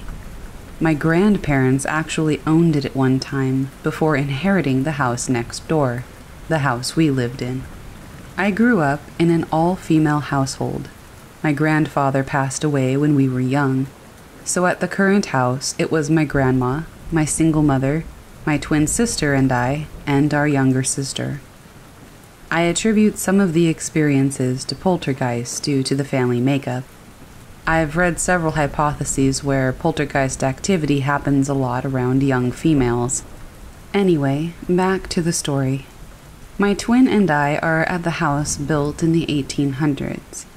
It's our first night ever babysitting, and it's the parents' first night away from their 3-year-old daughter. The daughter screams and screams at the top of her lungs due to the separation from her parents. This goes on and on. My sister and I tried playing with her, talking to her, singing to her, but nothing worked. This was in the mid-90s, so we, as 12-year-olds, did not have cell phones. We used our neighbor's house phone to call my grandma and mom to see what we might do to calm her down. It ends up that they have the answer. Put in a VHS of Barney. It worked like a charm. The kid calms down and goes to bed as scheduled at 8 p.m. with no further issues. My twin and I are sitting on the couch watching TV when at about 9:30, the entire house starts shaking and there's this loud pounding noise. It seems to be coming from the entire house and not one area. We had no idea what to do. We were pretty responsible at that age, so we ran upstairs to check on the baby. She's sound asleep, not even fazed with what's going on. We pick up the cordless phone to call my mom and grandma, but the phone is just static. No dial tone and no other phone in the house. This is New York, so there are no earthquakes and no quarries in the area. My sister and I have seen too many horror films, and we aren't separating. So we huddle at the top of the stairs where we can keep an eye on the baby, but also be in the hallway light. After 10 full minutes, the pounding and shaking finally stops. We try the phone again, and it works this time. My mom and grandma didn't hear or feel anything. Both my sister and I were sure, with how loud it was and how violently the house was shaking, that it had to be felt next door and that it had to be something going on in the area, but no one else felt or heard anything. It was such a bizarre experience. We stayed the remainder of the evening with no issues, and we didn't mention it to the parents as we didn't want to come across as crazy, as our mom and grandma had already made us feel that we were. We never again experienced anything like that when babysitting. We even returned to that house again, but had no further issues.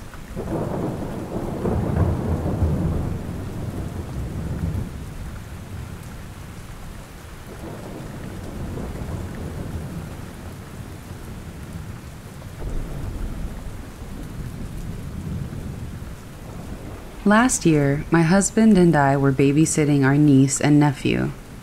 Their family lives about an hour and a half from where we live. On this particular visit, their parents were out late, so we didn't actually begin to head home until about 1 or 2 in the morning. The area that we live in is in the southeast of the United States, and it is very heavily wooded in most areas. The roads are pretty secluded, and houses are usually far apart from one another and can be miles back off of the actual roads themselves. When we left, my husband was driving and I was in the passenger seat. We'd been traveling down an empty road for probably 45 minutes. There were no houses off to the side, just guardrails and woods. It was slightly foggy as well, but not bad enough to impair vision. I'm not sure how to transition into the next part, other than saying that suddenly something really weird happened. I was staring straight ahead, also assuming that my husband was as well since he was driving, and a man just appeared partially in the road on my side. He wasn't fully in the road, but enough to alarm an unsuspecting driver in the middle of the night. He was a young man, blonde, and he was wearing a white tank top and brownish-orange pants. He had nothing with him. He was just standing there. I recall the weirdest part of this entire encounter was the way that he was standing and how he was looking at me. He had his back partially turned toward the car as if he was walking, but stopped in his tracks. His head was turned facing the car, and his eyes were locked, and I mean locked, on mine. I know that sounds like bull, especially being as we were going 55 miles per hour with bright headlights on and it was the middle of the night. It's probably impossible that he even saw me, let alone locked eyes with me. But that's exactly why this freaked me out so much. We passed him as quickly as we came upon him, and then he was gone. I looked at my husband and laughed and said, "That was freaking weird." He just looks at me and says, "What are you talking about?" After asking him several more times, it was determined that he didn't see this person. From my point of view, it was impossible that he didn't see him. This person was almost in the road and was a striking contrast to the surrounding scenery due to the bright clothes he was wearing and how the headlights really displayed that. I didn't even consider this to be linked to a paranormal occurrence until after I realized that I was the only witness, and also after I gave more thought into how the whole scenario made me feel really off. Just how this person really seemed to be looking right at me. I just don't know what to think. If I was going to have a paranormal experience, I guess I should be thankful that it was just this, because I suppose it could have been much worse.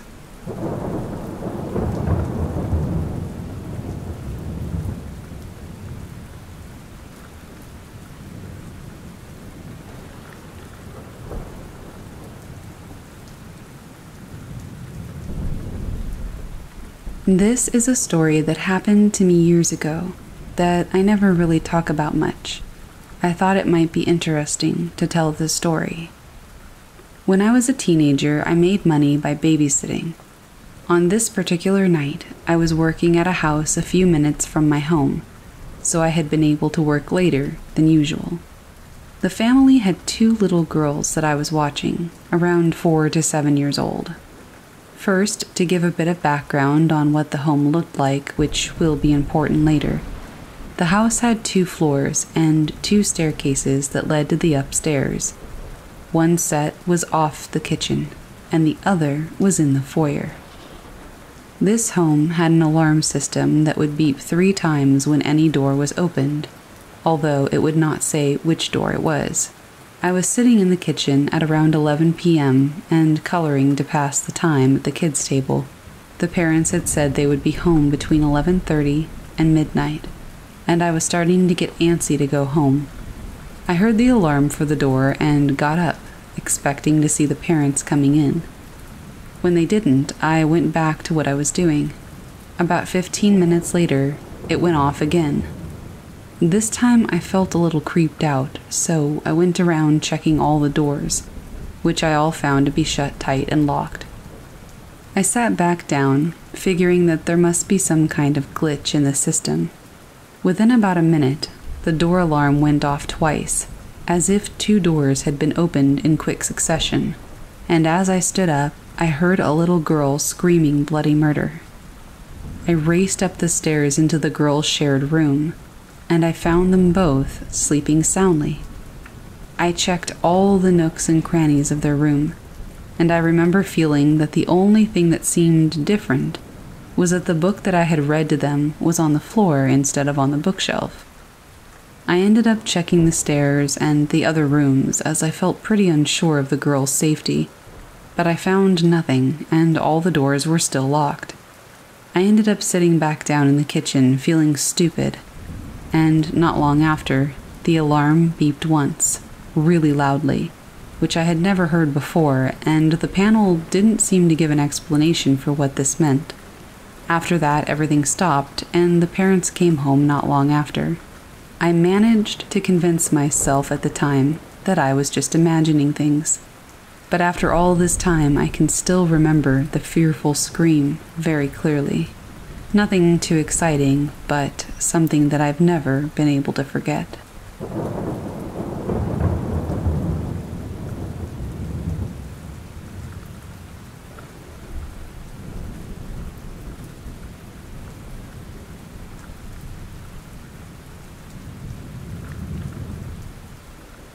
This happened on a family trip to Texas. We rented an RV to travel across the state with. We live in Florida. We left on a Tuesday. We were off to Texas to visit my cousin and her kids, so the family decided since we're here, why not go to Arizona to see the Grand Canyon, Mystery Mountain, OK Corral, and the Painted Desert. The interesting part of the story happened when heading into Mystery Mountain. We had to travel around this dark, deserted track around the mountain with no guardrail. And if you opened your door, you were looking down a cliff. So we traveled, and my father had rented an SUV to make his trip. He calls it white-knuckling when you drive some dangerous roads. We didn't see any other lights than the ones from our headlights, and finally we get all the way to the bottom. All of the men get out of the car to use the bathroom. Like I said, no lights on the way up or behind us. No one leading up to the track we had taken. Then we see something strange. A motorcycle passes us, with a female and a male on it. It was not going that fast. The thing that was odd, other than the fact that we didn't see their lights, is that the bike went about 30 feet and then disappeared. We saw all of it, and then, poof, nothing. To this day, none of us can explain what happened.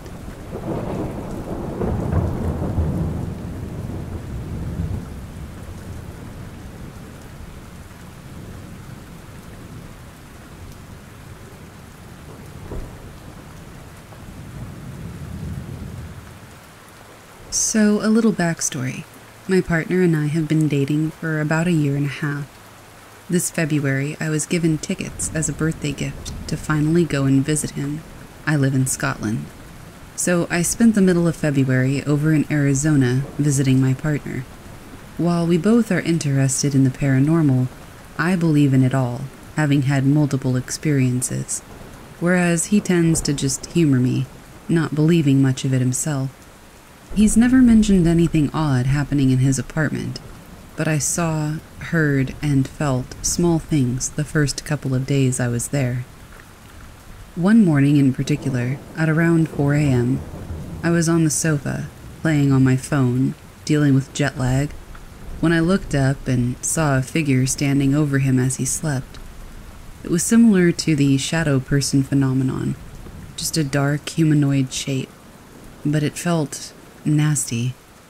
When I saw it, it turned, almost as if it was startled to see somebody else in the room, never mind someone who could also see it. It did a sort of double take, and then disappeared, but the room felt off. I performed a cleansing ritual that I've come to rely on when negative energies are bothering me. For the remainder of my trip, the apartment felt light and airy, with the exception of later that day when I was taking a nap. I felt what I thought was my partner standing over me and watching me sleep. I opened my eyes and I felt the negative presence over me, as though trying to work out who I was and why I was there. I told it in very clear terms that it wasn't welcome, whether I was there or not, and it cleared out. No more issues, so that was fine. My partner's friends, another couple, really helped in making me feel welcome, and the four of us went out on road trips a couple of times, once to Jerome and another to a recreation spot by a lake. I felt a little funny any time we were driving around or near or on the reservations, as though the native spirits were very much aware of us traveling through their land. But nothing felt bad, just sort of a curiosity. But one instance in particular sticks out. While driving toward Phoenix after a day at the lake, we were all chatting away in the car when we got into reservation territory. I got that not alone feeling again, but still, it was curious, though this time it was more intense. There was a lull in the conversation, and I was just admiring the landscape as the sun was going down, when in the middle of the center embankment on the road, there was a figure that suddenly appeared out of nowhere. I know it was male, and I know he was Native American. Nothing felt wrong, but when I asked if anybody else had seen him, they all said no, despite the fact that, as far as I was concerned, you couldn't miss him. He was old, tall, completely white, clothes, hair, and everything, with an aura of hazy light around him, simply standing watching over the road. I don't know who he was, but it felt like he was watching over the people traveling through his land. It was comforting. I don't really know why I'm telling anybody this, other than I felt that I needed a lighter story to go with the spookier one at the beginning. I hope you enjoyed, and if you've ever had similar experiences, I'd be happy to know about them.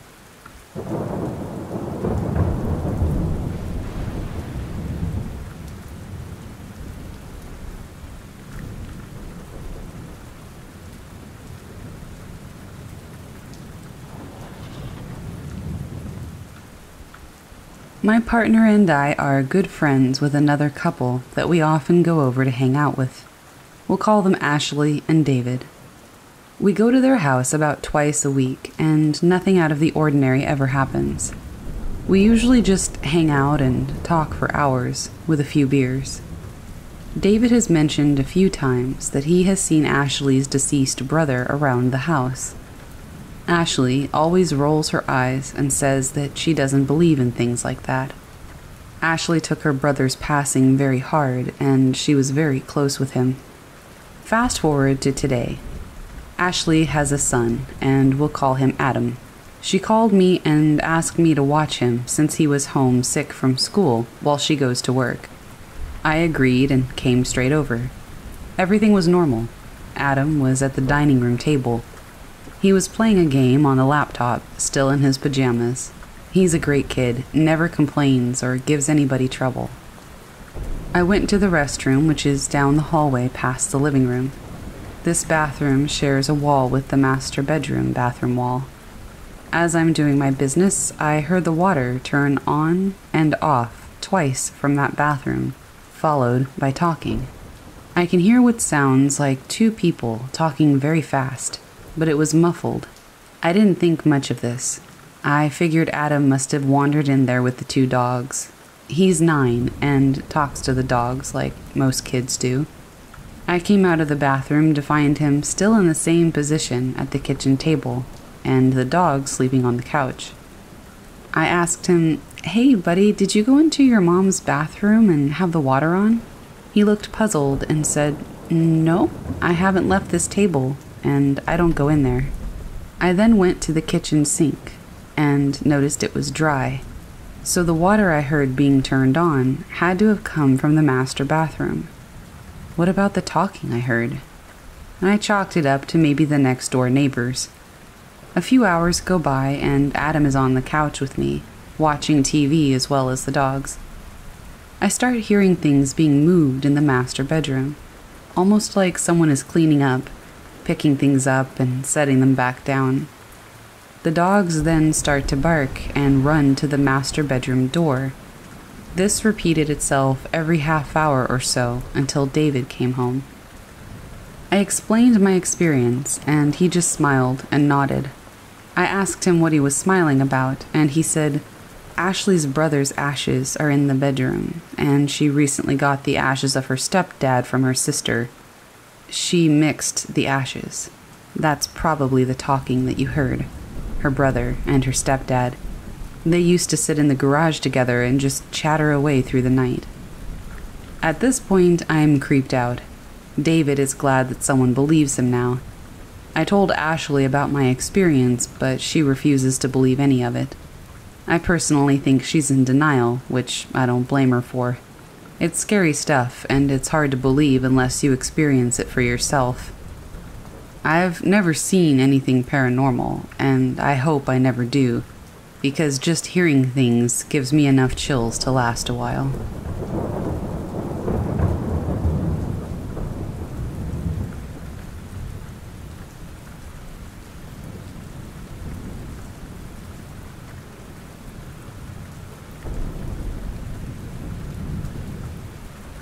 I like to look out for new, out-of-the-way fishing holes. If I'm on a trip and have my gear, I'll pull up a map, look at the different connecting waterways, and try to find back roads that may lead to spots that few people know about. On one trip, about 10 years ago, I'm in western Pennsylvania, and I'm looking for a road to connect me with this small and out-of-the-way stream that I had found on the map. I'm in the country. It's not too desolate, but houses are definitely getting farther and farther apart, and looking more and more beat up. I surmise that I'm really close to where this stream is supposed to be, so I turn down a dirt road that leads toward a tree line in the direction that I believe the stream is located.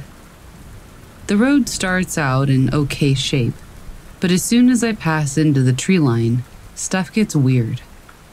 It's mid-afternoon, but the canopy of the trees is so thick that it suddenly looks like dusk.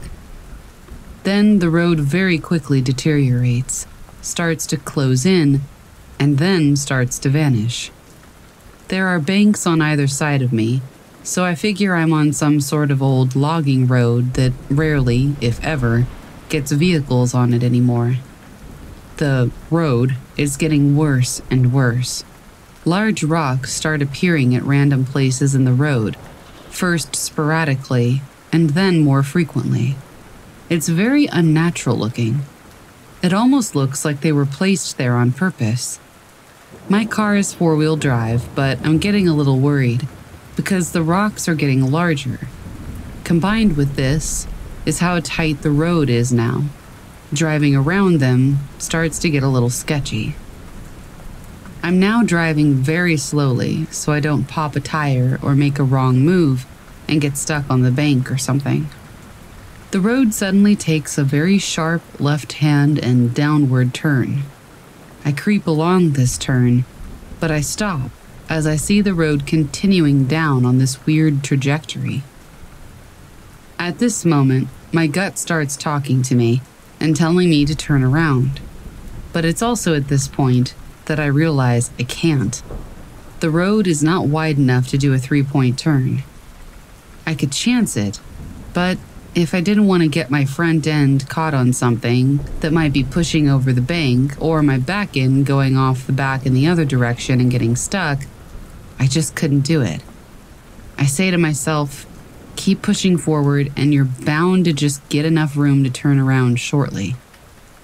As I make my way driving this weird downward road with sharp curves and oddly placed rocks, I start to see items off to the sides of the road. At first, it's just garbage. Bottles, boxes, wrappers. Then I start seeing toys. Kids' toys. Lots of them. Like an uncomfortable amount. Then I start seeing clothes. Some look old and weathered like they've been there for years, and some look fairly new. The amount of clothing I'm seeing also increases. Then I start seeing mattresses. Not like one random mattress, lots of them, all over the place, and there are dirty and dark stains on them. My gut is now screaming at me to get out of there, but I still don't have room to turn around.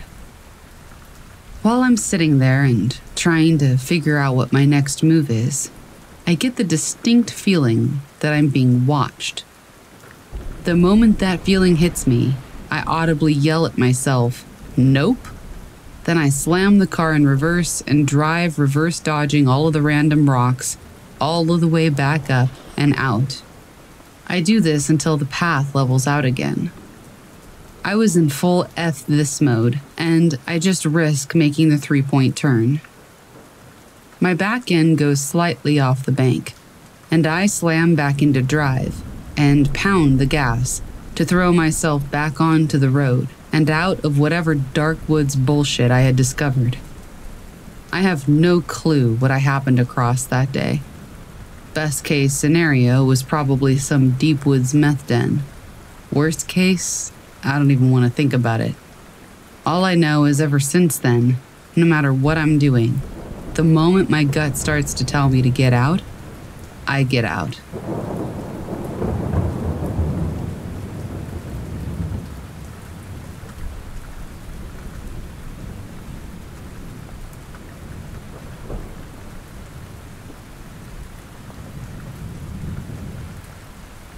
So, a little background to set the mood, and this is all 100% true. I grew up in central New York, between Parrish and Mexico. You can look up Happy Valley and see just how creepy it is. Surrounded by woods, farms, fields, gravel pits, and swamps. I'm outside roughly 90% of my day. I do firewood, logging, farming, hunting, fishing, and trapping. I'm certainly used to the creepy shit in the woods, so much so that there's a predator light on my walking stick, which is a backwards-facing LED light. People deter tigers from leapfrogging on them by wearing masks on the back of their heads, but we only have fishers, coyotes, and the occasional wandering bear. So every night, on the wood line, I have a pimp fire pit set up that I use pretty much every single night. It's not uncommon to see raccoons and foxes. We feed the birds and even have a huge turkey and deer feeder. My house is basically a safe haven. We constantly have critters running amok in the daytime, and especially at night, in the shadows. So you get used to the random ground leaf flutter, twig snapping, chittering critters in the forest nooks and crannies staring at you, wondering if you're going to eat that last hot dog. It can be unnerving, honestly. But then, there's my cliquey buddy who always says goodnight to me. It began when I moved into a good buddy's house. He and I are very much alike. Hard-working outdoorsmen who hunt, trap, and collect firewood. I've recently gone through some changes in my life, and I was lucky enough to move in with him, which is only 4 miles away from where I grew up. Every night, after working or running through a trap line, I'd work on my fire pit, which is in a clearing we made to store firewood right on the edge of the forest. I'd hear this clicking, like a slower version of the Predator's clicks. The sound was kind of random at first, but then I noticed it reacting to me moving. Grabbing a beer, click, click. Packing a pipe, click. Building up the fire or taking a leak, click, click. At first it freaked me out, like to the point of carrying a bigger knife than I should. Some nights a loaded .223. A couple of those wandering bears came within a quarter mile of my fire pit, so... I wear a headlamp, I have a lit lantern by me, a roaring fire, a machete, the walking stick, so I'm pretty comfy, even though I'm kind of crapping my pants as I yell at the darkness to come and get me. So when the fire dies down, no more smoke for the pipe or hot dogs for my belly, I'll start packing up my stuff and get ready to head inside. Click, click. I look around for eye shine. Nothing. I move closer to the woods, stray a little to reposition my headlamp casting shadows. Click. I've even clicked back, and it kind of responded to me a few times, but I could just be stoned out of my gourd. I mean, it's freaked me out so much a few times, I've literally built up the fire just to walk away. My fire pit is built for that kind of thing. I'm literally a pro at having fires. When I did, click, click. Now, we do have nocturnal flying squirrels here, and one trick the squirrels, all squirrels, do is that they'll hide on the opposite sides of trees as you pass by. You'll never see or hear them. You won't know that they're there. Unless a friend is walking 20 feet in the same direction and you're both looking up at the trees, the squirrels can't hide from both of you. But I don't think this is what I'm hearing. It would make sense, since I can't see whatever's making the noise, but they tend to chitter more than click, click. So now it's been over a year or so of hearing this sound, and I'm nowhere closer to finding out what it is. I've come to accept it. I'll even leave some food at the edge of the woodline, beginning of a trail for it, which is usually where I relieve myself and then go back to the fire or inside. So almost every night, I'll hear the clicks. And I'll say goodnight back. Or call its mom a dirty name. I mean, I don't speak click, who knows what I'm saying. But I click back anyway. And then I head inside. I suppose this isn't a scary story. It's just creepy. And I wanted to share it.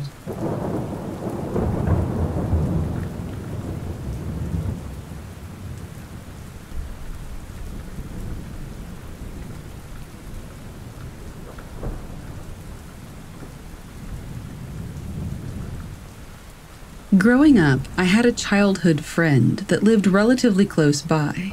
We were like two peas in a pod. We were both adventurous, believed in the paranormal, enjoyed astronomy, and generally just being outside. She was born in Alaska, and her dad lived there for quite a while, so they were always into camping, hiking, fishing, skiing, you name it. It was with my friend's family that I got introduced to fishing and did a lot of camping. This happened during the mid to late 90s, and we were maybe around 10 to 12 years old. It's been a while, so I can't remember exactly. One camping trip, we went to this lake in the forest that was surrounded by a meadow.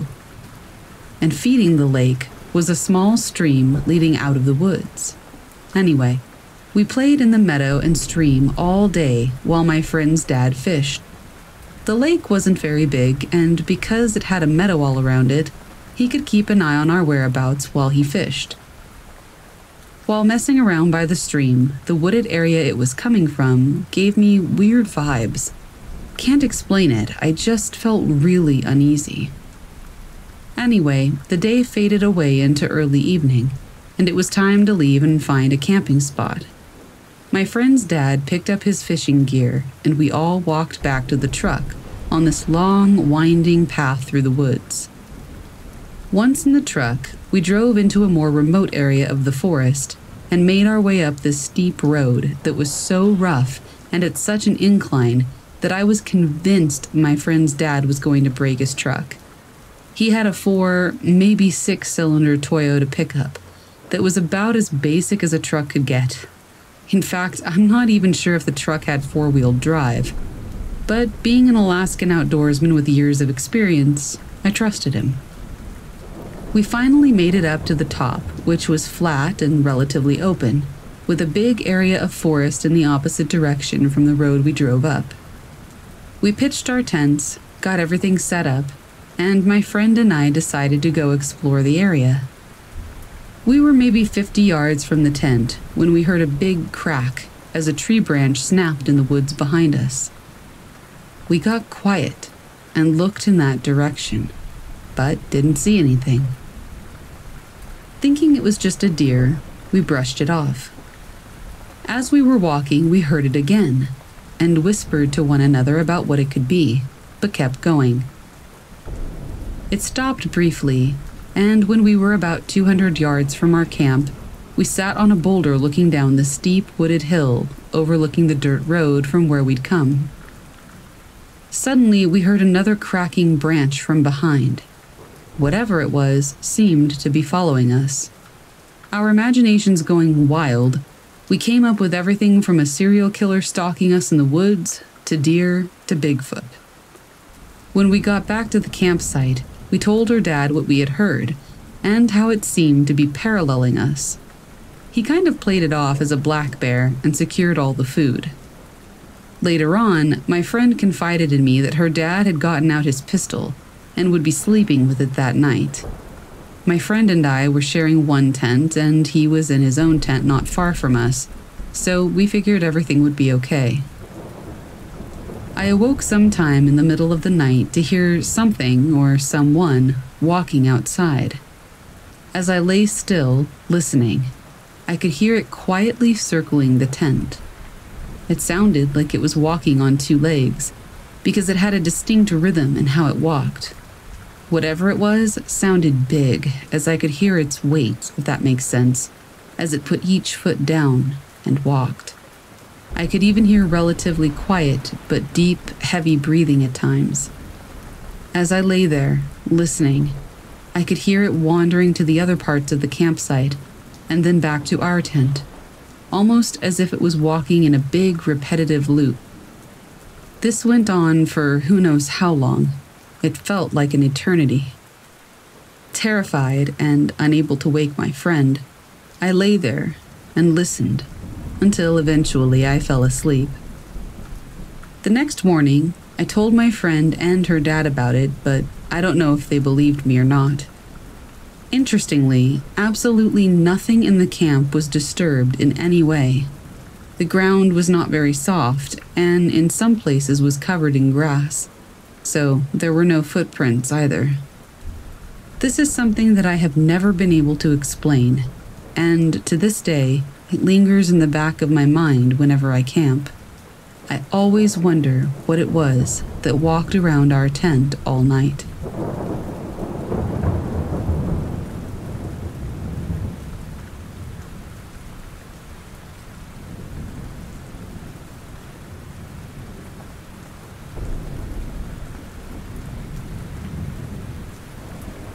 I live in a part of Alaska where there's nothing but woods all around. I'm the only person who lives in these woods for about 20 miles in all directions, so visitors are always a special event. This time, however, it was a creepy event. I decided to go camping in the woods about 5 miles away from my cabin because I was stressed out that week and needed to get away from it all. I found a nice clearing and set up camp before nightfall. These woods aren't very quiet. There are always birds chirping, the rustling of leaves, and bunnies and deer running about. It was about 7 o'clock p.m. when the first incident happened. I was listening to the wilderness outside of my tent while the fire was dying down outside. I had my pack strung up in a tree and had my 12-gauge shotgun unloaded to my right. All of a sudden, all the noises in the area stopped. But then, I heard what sounded like snow crunching. I thought it was just a deer. The only real predators in the area that I had known about were bears. But this was far too heavy to be a deer or a bear. It was circling my camp. All I could hear was the snow crunching underfoot. It sounded like it was a two-legged animal, slowly getting closer. It did this for hours. I had my 12-gauge ready, but only remembered it wasn't loaded when the animal was about 7 feet away from my tent. I grabbed my box of buckshot and put the first shell in. Click. The footsteps stopped. Click, click, click. I kept straining to hear anything, but it never came. I fell asleep for a few hours, but woke up at about 2 a.m. My tent was open. My shotgun was right outside of my tent. I felt like I was being watched. All I could see were the stars in the pitch-black nothingness, but 2 stars moved. I didn't know how to react. The 2 stars that moved were now coming closer. They were eyes. The animal had to have been 9 feet tall. It kept coming, closer. I could smell it now. It smelled like rotten meat and death. My shotgun was only a foot away from my hand. I carefully grabbed it. I prayed that it was still loaded and that this thing hadn't unloaded it. I pumped a shell into the chamber and took the shot. The light was almost blinding against the dark wilderness, but what I saw was worse. It was hairy, too hairy to be a human, too long to be a bear.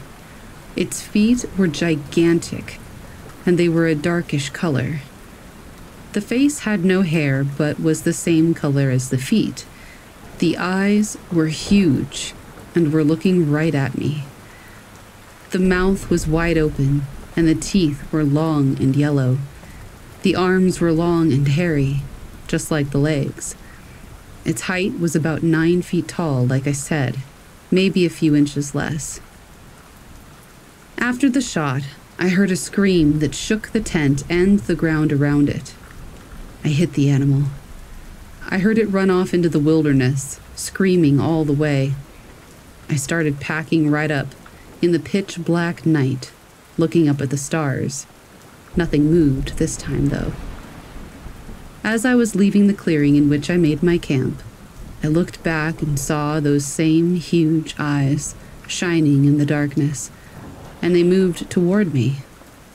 I ran through the woods, unsure of where I was going or what time it was. I could hear the leaves snapping behind me, and when I looked back, the eyes were there, but they were closer this time.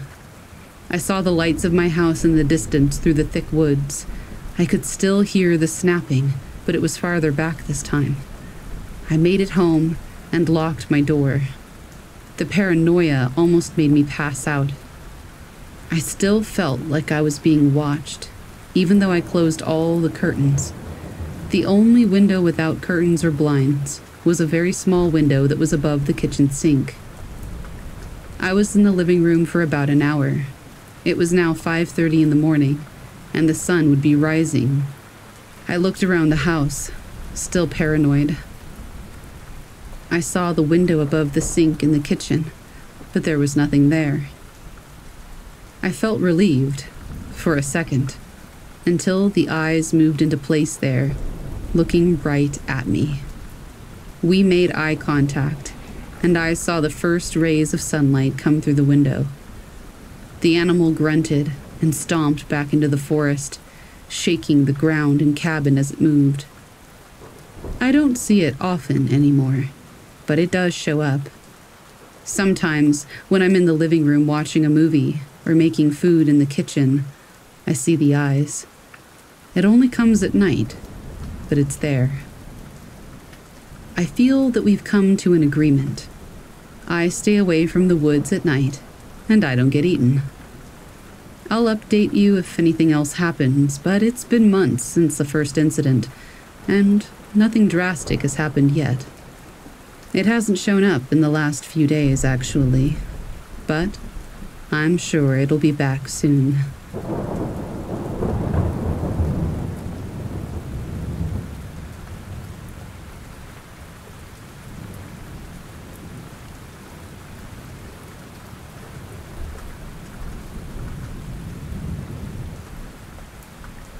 I go hunting in southern Illinois on property that my family owns. The place is my second home, and I have spent countless hours exploring all around every inch of it. Caught all the fish in the area, hunted every legal game, and spotted the rest. So when I say that I've never had an experience like this, just remember that this was my domain that I felt comfortable in any weather, at any time, with any equipment or lack thereof. 2 deer seasons ago, I had pulled into the farm at probably 4:40 in the morning. It was November, so there were at least 2 hours left until sunlight. I pulled my stuff out of the truck and walked into the woods. I have my shotgun and a revolver and knife on my belt, an elbow light clipped to the front of me, a thermos of coffee, and a backpack with a book and a couple of other things for cleaning my deer should I get lucky. So I walk off the drive and into the woods. The tree stand I'm going to is less than a mile away, but through some dense second-growth forest and down a rather steep hill, across some bottoms, then a lung-burning steep climb to get to another ridge. I always dread the hike, but it's a good spot, so I do it often. I make it down to the bottoms, slush through the icy muck, and get to climbing. With my flashlight clipped to my chest, I keep needing to physically turn my body to throw the beam around and see trees that I recognize to determine my path. This, of course, always gives the forest a horror movie vibe, even on the best of days. The leaves and underbrush are encased in frost, so every one of my steps comes with a solid crunch, no matter how quiet I'm trying to be. This time, though, I noticed there was more noise than usual. Something else was crunching close by, too. I walked about a quarter of the way up the hill, listening to my company the whole time, seeming to stay the same distance away as I moved. Naturally, I think to myself that I'm going to have a quick hunting day, so I plop my butt down next to a tree.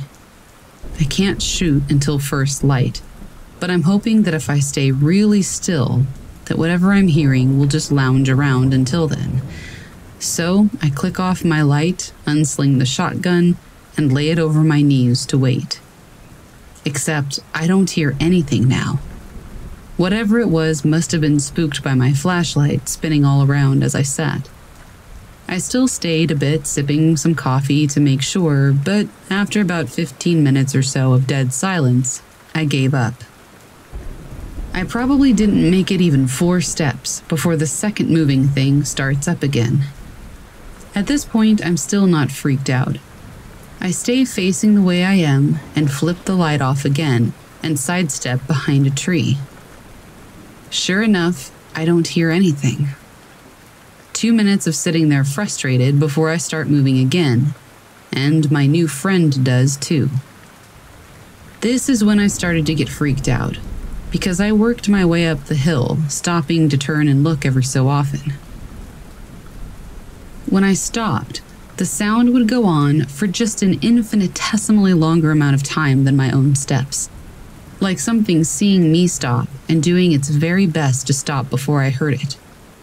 This happened no less than 4 times, and by now I'm sweating bullets and freezing cold because I'm sweating bullets in the middle of winter.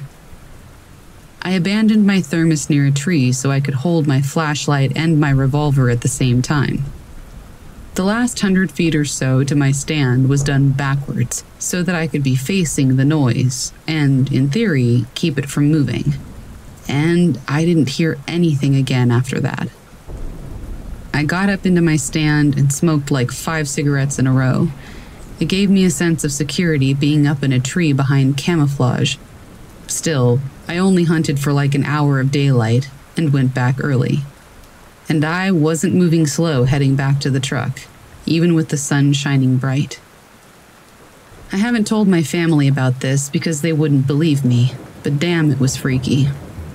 The sound, and when it decided to happen, felt very human, which it likely was, as poachers and trespassers occasionally wander onto our property. Still, ever since then, when I go hunting, I'm much better about letting people know where I'm going and for how long.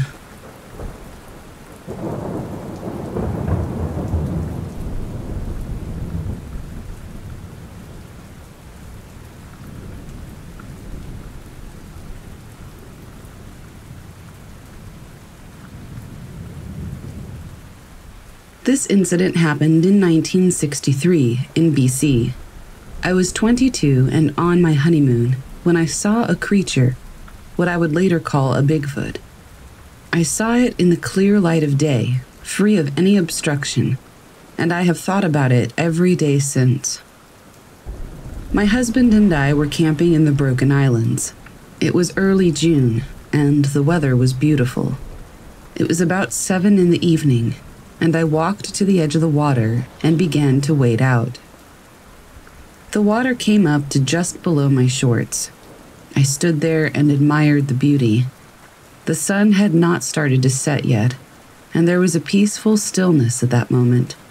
My husband was asleep in the tent, and I thought to wake him so we could cook dinner together.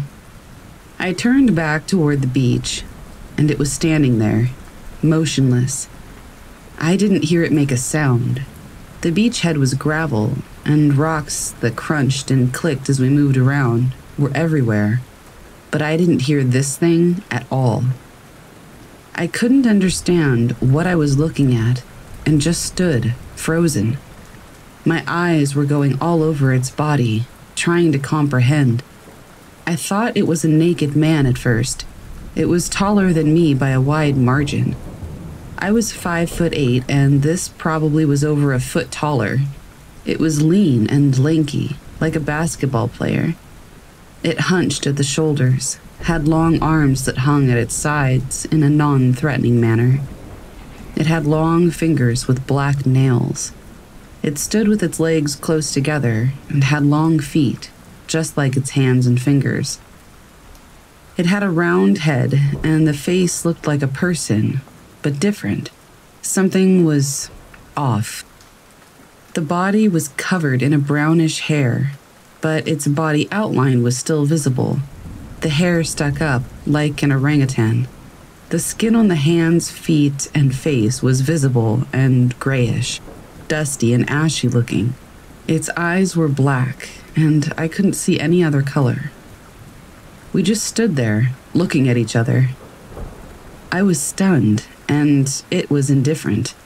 He never looked away, but he had an expression of indifference. I said, "Hello," in a broken half-whisper. I couldn't think of what else to do. He smiled at me. His lips peeled back, revealing large teeth like a horse's. They looked too big and square for the mouth. When I looked at it in the face, the eyes at that moment, I realized that this was not a person. It was like a person, but it was something different. A wave of nausea overtook me. I began to vomit and felt faint. The world started to spin. I moved toward the shore and fell on my hands and knees. I heaved with such force into the dirt. The spinning stopped and I sat up. He was gone. I was there on my knees and just kept replaying the incident in my head for I don't know how long. I stripped off my clothes and cleaned myself in the water. The sun was beginning to set, and I got dressed and lay next to my husband. I don't remember sleeping, just fever, chills, and dizziness. We left the next day. I never told my husband what I saw. We split up 5 years later. I live in Texas. I've remarried, had children, grandchildren, gotten divorced again, and remarried again. I never told a soul about what I saw. I would go to the library and look for books about monsters, trying to understand what it was, that thing I saw. Bigfoot became popular in the late 60s and 70s. I saw the infamous PGF footage. That's not like what I saw. What I stood staring at, what changed me forever, was something else. I came from a typical Texas, all-American family. I wasn't supposed to see this. Now I'm someone with a secret, something I could never talk about in my real life. My interest in this subject has been a complete secret. No one who knows me would ever guess.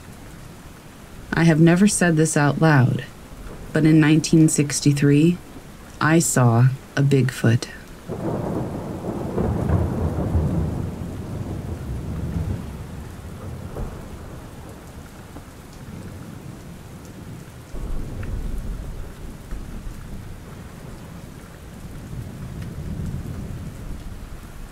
Where I live, we have had relatively few bid cases. There were almost none at all back in the fall. Because of that, although we were still living under certain restrictions, we had more public health sanctioned freedoms than many other places. For example, at the time, we were permitted to share our social bubble with one other household and travel within our region. My family and our fellow bubble family decided to take advantage of this by going on a fall getaway. We rented 2 side-by-side cabins in a beautiful waterfront wooded area and had a lovely, relaxing weekend. Although there were other cabins nearby, most were not occupied, and we saw no other people, although we did hear a dog barking a few times somewhere not far off. On our final night there, my son decided to sleep in the other cabin with his bubble siblings. Around 11 p.m., he called over, asking for some forgotten thing. It was a very dark night, and there were certainly no streetlights in the deeply wooded cabin area. So I grabbed my flashlight and walked the short distance to the neighboring cabin to deliver whatever it was that he needed. On the walk back, I heard a whistle. It was a very human-sounding whistle, exactly the kind of whistle one makes to call in a dog. It sounded very close, but shining my light around, I saw nobody. I heard it again, and assumed someone was whistling for the dog we'd heard earlier, so I didn't think much of it. A short time later, another call came from next door. My son couldn't settle and wanted to come back to our cabin. This time, my husband and I both walked over, collected our child and his stuff, said goodnight to our bubble family, and walked back. We heard the same whistle again, several times. It seemed to be on the dirt road ahead of us, moving gradually away. My husband commented that the dog must have gotten loose, and the owner was out looking for it. Inside our cabin, we continued to hear the whistling, coming at irregular intervals of maybe 2 to 4 minutes. At first, it would be loud and seemed quite nearby. Then, it would gradually grow fainter, then stop, as though the whistler had moved out of earshot. Then it would seem to circle around, coming from the other direction, getting louder as it moved past our cabin, then fading again into the distance. Then it would start all over again. Still not thinking much of it, my husband climbed into the loft to go to sleep, while I started to pack for the trip home the next day. Our son was sleeping in a little room on the main floor to the left of the front door, and the small window in his room was cracked open to let in the unseasonably warm night air. I was standing by that window, quietly gathering his scattered things, while the whistle once again drew closer. But this time, instead of fading as it passed by, the next one was very close and incredibly loud, as though the whistler was just outside my son's window. The blind was down, but I was sure someone was on the porch, right outside. I leapt to the front door, flung it open, and threw on the porch light, ready to tell off some prankster on our doorstep. Nobody was there. I grabbed my flashlight and took a few steps out past the circle of light, then thought better of it and retreated inside. I locked up the cabin, closed and latched all the windows, and lowered all the blinds. If someone was creeping around outside our cabin, I didn't want them looking in at us from the darkness. Deciding that I did not want to leave my sleeping son downstairs by himself, I settled on the sofa with a book. The whistles continued. Between each one, I would convince myself it was just a bird or an animal, only to hear it again and be certain that it could only be a human sound. The irregularity of it and the slight variations in pitch and tone also told me that it wasn't something mechanical or electrical or automated. Around 1:30 in the morning, my husband suddenly got up and started to get dressed. I asked him what he was doing. "I'm going to find out whoever that is and ask them why they've been whistling for hours," he said. I was horrified. My husband is a pretty big guy, and I was as curious as he was, but I also felt deep in my bones that it would not be safe for him to go outside that night. I insisted that he go back to bed, and thankfully he did. I sat vigil, listening to the intermittent whistles for at least another hour, until finally I dozed off on the sofa. When I awoke, it was morning. The sun was peeking around the blinds, and the whistling had stopped. I cautiously peered outside, half expecting to see some sort of evidence of a nightmare intruder, but there was none. A little while later, we wandered next door, coffee mugs in hand, to get our friends' take on the mystery whistler. Amazingly, they had not heard a thing, despite the fact that the sound was so clearly audible in our cabin and would have had to have passed right by them. We couldn't understand how they hadn't heard it. At checkout, I asked the woman at the kiosk down the road about it, but she just looked at me strangely and said she didn't know what it could have been. When I got home, I searched for audios of bird calls common to the area, and then ones not common to the area, in the hope of finding that same whistle. Nothing I found was even close, and we still don't know what we heard that night, circling for hours and stopping just outside our cabin door.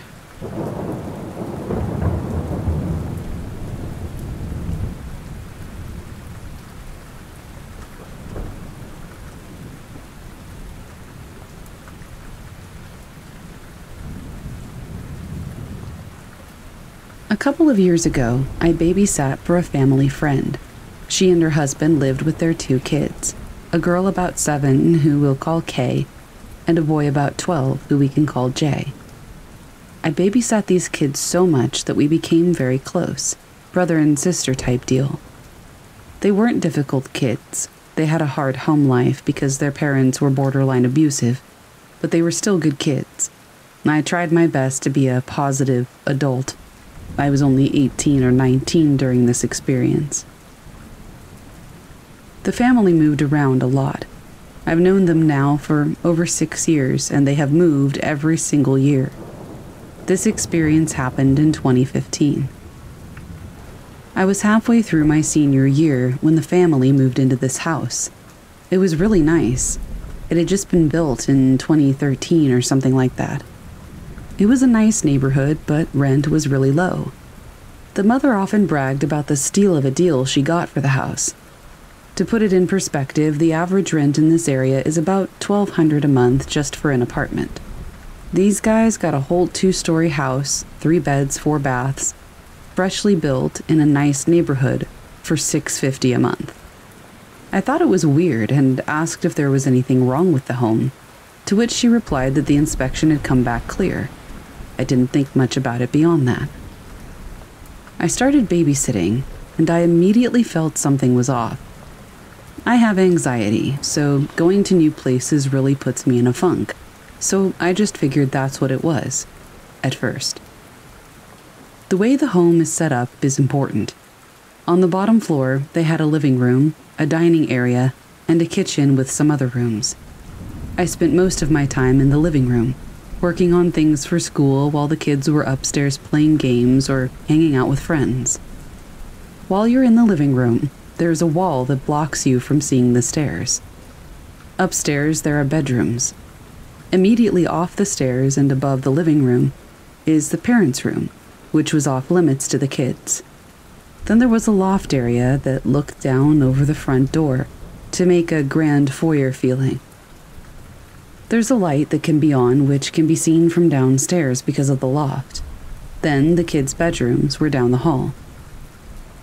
So nothing really happened at first that was too mind-boggling.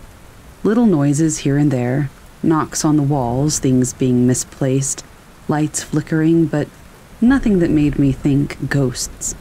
I figured they got what they paid for, and my memory was garbage. After a couple of months, things started to pick up, and I could no longer blame it on a bad memory or a faulty electrical system. The kids, who were usually very sweet and kind to each other, started becoming noticeably more snappy to everyone, especially Jay. He complained about having nightmares, about somebody standing in his doorway watching him. His parents wouldn't listen, though. Their behavior grew even worse as time went on. It was a weekend, and the parents were going to be gone for a while.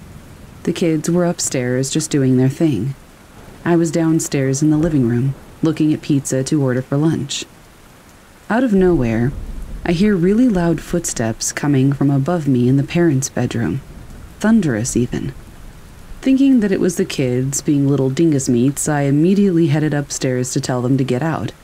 But I was greeted with the two kids standing in their doorways, staring at the closed door to their parents' room.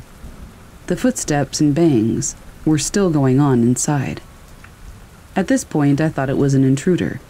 I instructed the kids to get into their rooms and lock their doors, and I called emergency and explained the situation. As I stayed on the phone, the footsteps continued to walk around the room. I could hear them moving in different locations. 2 officers arrived, so I grabbed the kids and we waited outside. The banging still went on as one of the officers escorted us out. They came out empty-handed and said that there was nothing there, and that there may have been something with the door because the banging stopped as soon as they opened it. I had felt the shaking of the floor moving around the room, so I knew that it wasn't a door, but I guess in my denial I ignored it. I took the kids out for ice cream and tried not to think about it. Another time, the kids and I were sitting in the dining area eating dinner. It was just us 3 in the house. From the dining area, you could see the light upstairs was on, and it cast a shadow onto the floor. I was making a joke about how I'm the only one who knows how to turn a light off around here. And that's when I saw a shadow of a hand from upstairs on the front door. And I think that's when it really started settling down with me, that the house was haunted. The kids didn't see it, and I didn't tell them. I figured it would just add stress that they really didn't need. I told the parents that night when they came home, but they brushed me off, saying they've never experienced anything at all. This continued on for a while. I would experience something, the kids would, but the parents wouldn't believe any of us. It was summer, just after I graduated high school. I remember it vividly because I was awake, reading articles about a huge thing that happened in my town. That's when the banging from upstairs started happening. I was used to it at this point, but what I was not used to was the banging footsteps coming down the stairs. These steps were methodical and menacing. I felt terrible energy in the room, and it was cold, despite it being in the middle of summer in the south. I counted the seconds between steps, and it was 5, every single time. I called out to the kids and told them to stop joking around, but I knew it wasn't them. I was terrified. The footsteps stopped at the bottom of the stairs, and I couldn't see who was there. Then I saw an apparition of a little girl. She had brunette hair and a red dress. She looked innocent enough, but the energy in the room was so heavy I almost threw up. She looked at me, and I looked at her, and she didn't move. I thought I was hallucinating, so I started to rub my eyes. But when I finished rubbing them, she was still there, right in front of me. No longer at the foot of the stairs. I never heard her move. In that situation, I couldn't move or do anything.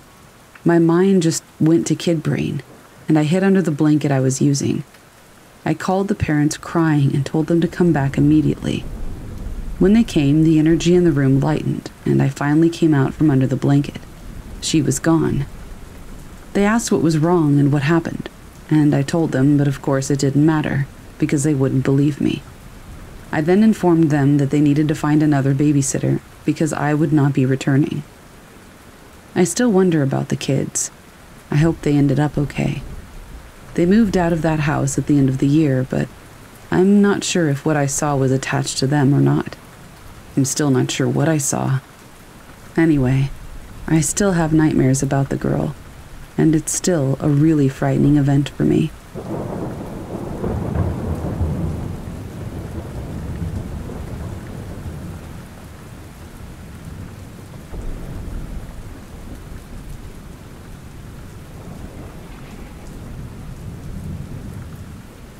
About 1.5 years ago, my girlfriend and I went down to Ohiopyle State Park. We frequent there, as we live an hour away, and it's one of the best parks within a day's trip for us to hike and swim, mushroom hunt, and explore in general. So one day, we got bored of the normal hiking areas and places that we had already been. So we decided to drive around the back roads, deeper into the woods of the park. No map, just deciding which way to turn when we got to intersections and going from there. We pass a random old cemetery. It couldn't have been 1 mile or more down the road when we noticed a more dirt-like road, kind of dilapidated, with a chain in front of it so cars couldn't go in. We decided to park the car and go explore the trail in general. There were no signs for no trespassing or anything like that, so we continued on. I'll never forget the eerie feeling I had as soon as we made it onto the trail or road. Just a general sense of, you shouldn't be here. But I don't listen to that feeling. My girlfriend seems intrigued. There's no one at all around, and it seems like a beautiful, secluded area. We head back some more and we notice that up a cutoff was an abandoned visitor center. So obviously we had to go check it out. This is when things started to get really creepy. We were about 100 feet away from the building when that alarm in my head that said, "You shouldn't be here," intensified immensely. But I was curious about the building still, and my girlfriend at this time is freaking out internally. She wants to leave and she feels uneasy and unwelcome. I want to explore the building because I love abandoned places. In the amount of time it took us to cover that 100 feet, I noticed that the woods had gone completely silent. There were no bugs anymore, no birds, not even the sound of branches swaying in the wind. We get up to the building, and my girlfriend is pleading that we go back. I said, let's just take a step in and then we can go. I'm approaching the stairs to the door from the left side, and no joke, straight out of a cheesy horror movie, a bird out of nowhere flies into the window of the building.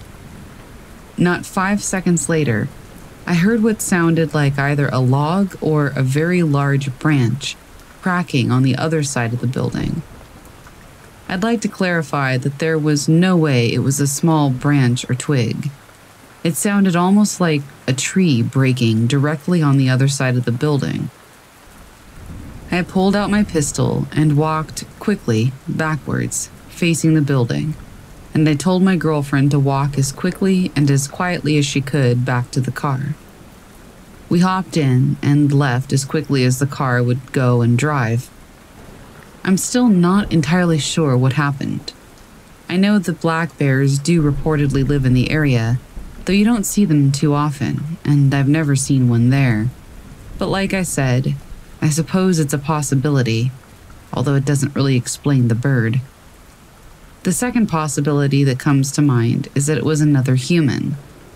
But the thing that broke didn't sound like a human walking over a branch and breaking it. Like I said, it sounded like a tree snapping when it starts to fall. I've recently gotten into Appalachian folklore and stories, and I've been reading about wendigos, skinwalkers, crawlers, and such. So, for my question, I'm wondering if anybody has ever had a similar experience in Pennsylvania, or in general, and if so, what happened, and what do you think it could have been? My girlfriend and I could never figure out why we felt so afraid. Like I said, it could have been an animal and the bird could have been a coincidence, but we both felt an overwhelming feeling like we shouldn't be there, and it still gives me goosebumps.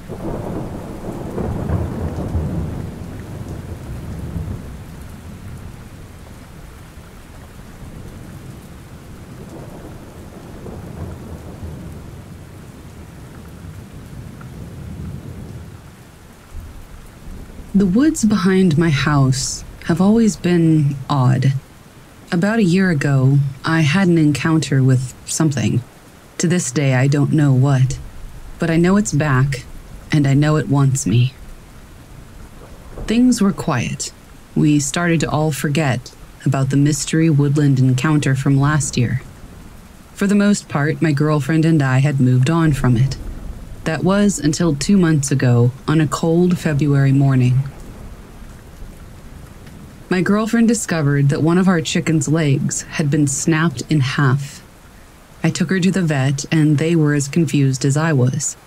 There was no sign of any attack or any clear indication of who or what had done this.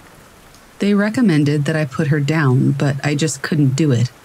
I believed that maybe with some rehab and a safe environment, she would heal. I took her home and I put her in the pool house. I went about my days thinking nothing of it. To this day, she hops around on one foot, but she's thriving. Anyway, a week goes by and I come out one morning to find another chicken that had both legs snapped clean in half. I ran over as fast as I could to find a similar situation. There was no sign of attack or any blood to be found. I took her to the vet, and unfortunately, I had to put her down. At this point, I had a chilling feeling as to what might be going on here.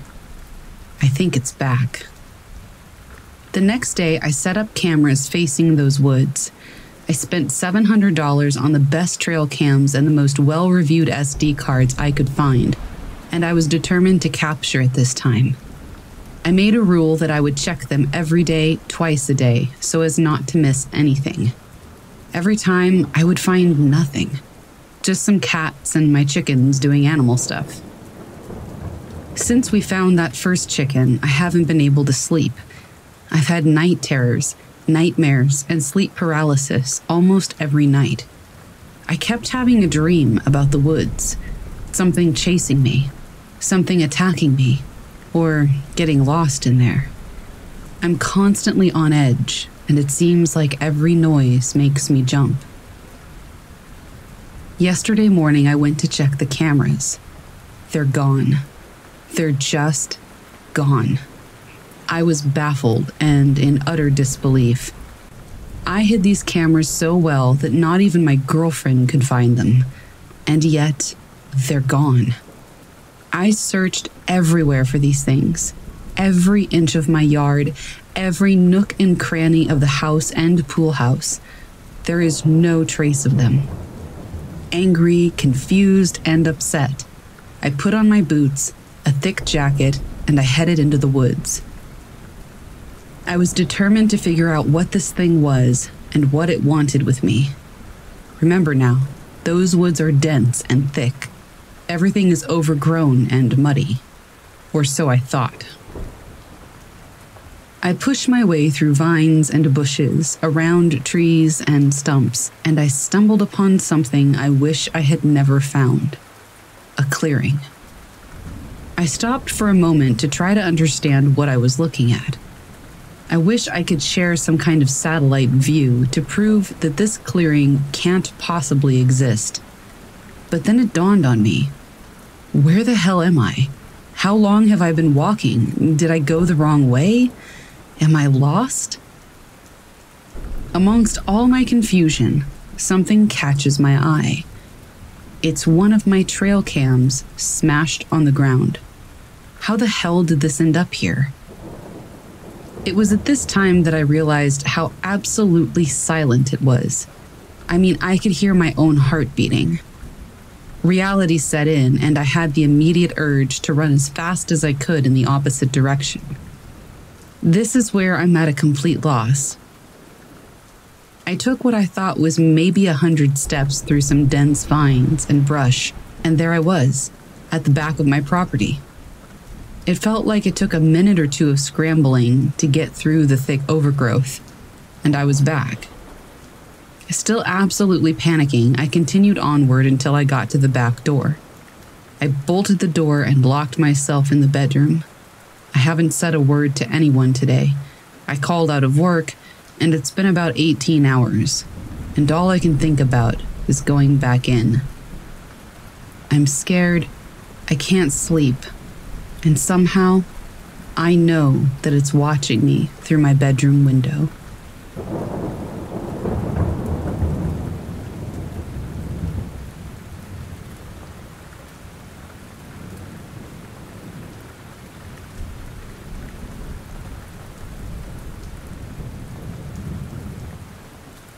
This story happened to me in the backwoods.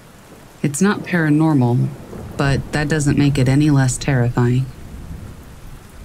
I work in forestry, and I had a bear that was clearly not afraid of me and did not want to leave me alone.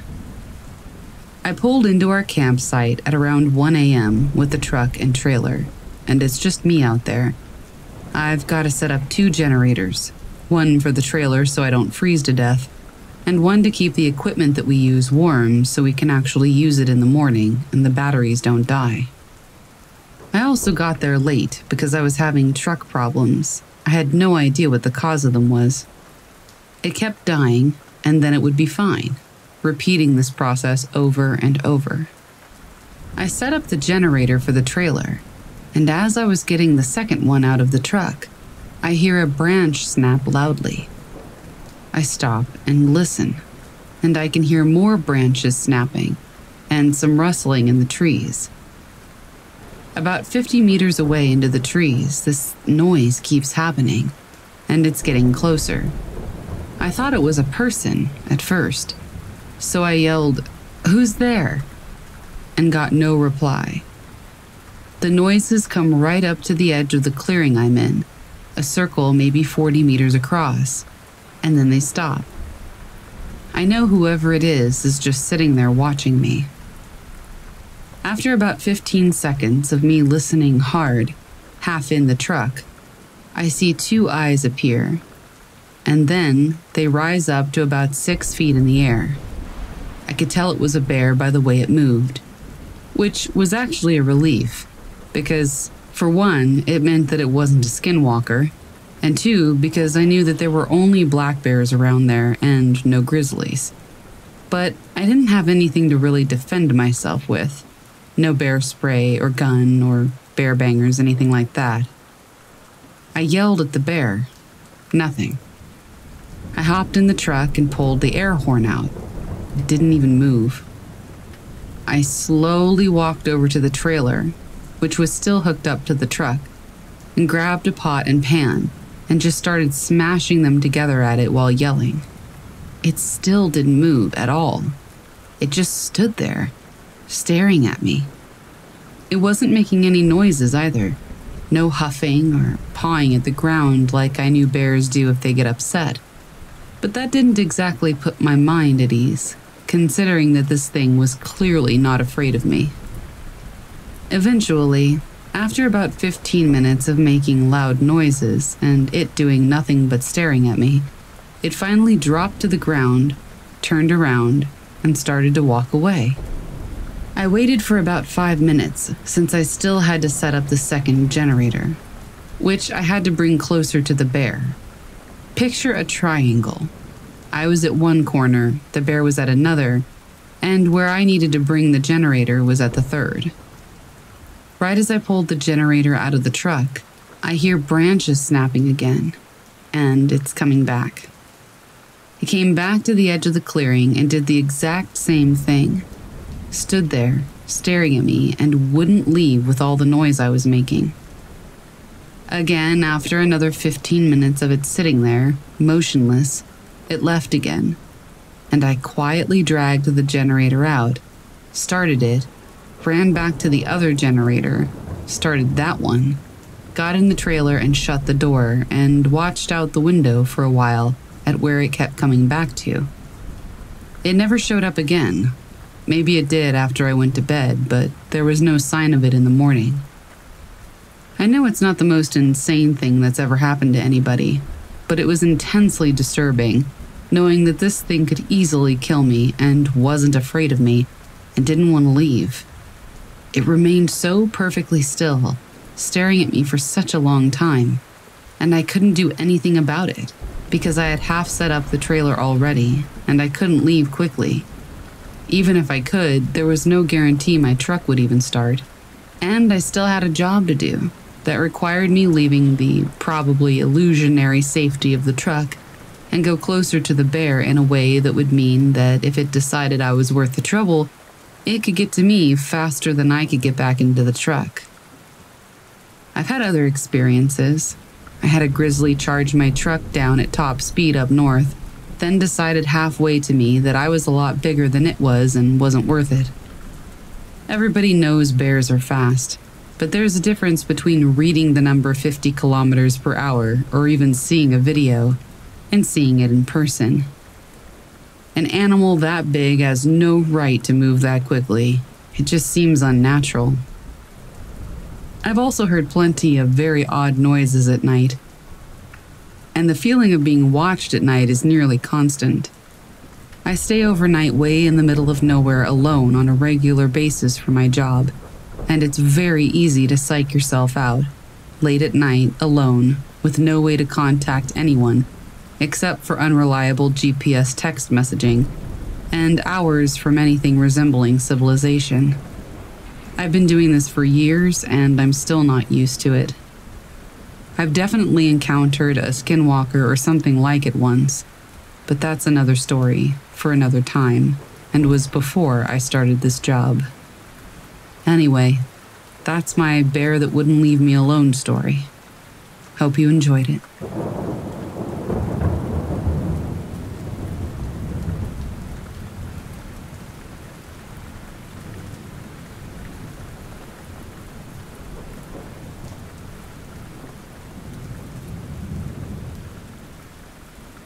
In southeast Michigan, there's a mountain bike trail called the DTE Foundation Trail, just north of Chelsea, Michigan. For a mountain biker, it has 3 major sections, more still under development, including connectors to a larger network, but I digress. Green Loop is easy flow. Came is big climbs, big downhills with jumps, super flow technical climbs, intermediate. Wind Loop, long flow with grinding climbs and long downhills, technical features, intermediate. Sugar Loop is fast flow and major speed, but more technical, difficult. The usual flow is you start on the green loop and move on to the big came, then the wind, then the sugar, then back up the loops to the trailhead. There's a Michigan-based blogger named Kaijuno that summed up the creepy part of this forest. This is what Kaijuno wrote. Quote, "I know I've made a post about it before, but I can't find it. But the most bone-chilling thing you can ever experience is the silence when you're walking in the woods.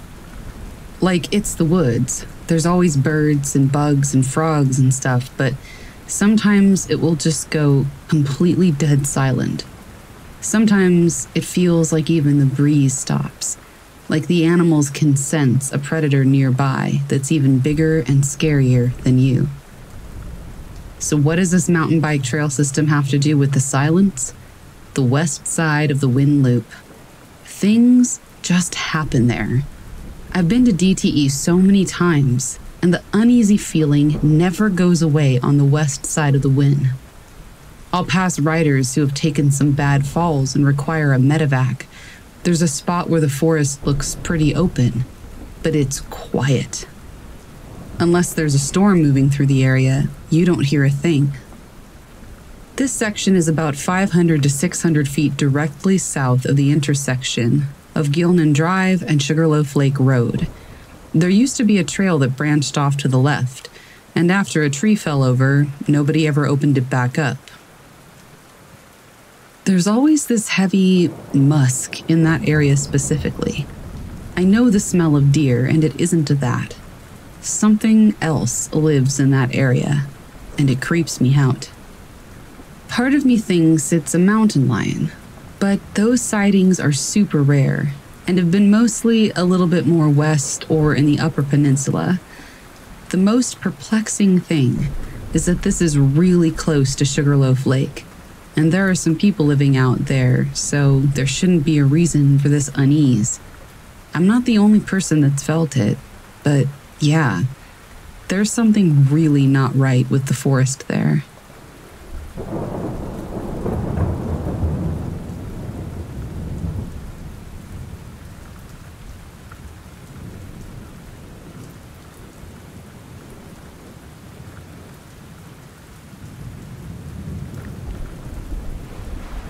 Last night, my boyfriend and I were downstairs. It's a raised ranch-style home. We were just watching a movie, and he went up to the window to crack it for some fresh air. We live in the Northeast, and a couple of days ago, we got a good amount of snow. Now, we do live in an area where wildlife is fairly common. He stood at the window and just stopped what he was doing in a complete stare. I asked, "Babe, what's going on?" He said, "You have to come here and look at this." I got up off the couch and made my way to the window. We saw footprints, and nothing like I have ever seen before. I've grown up in the woods my entire life.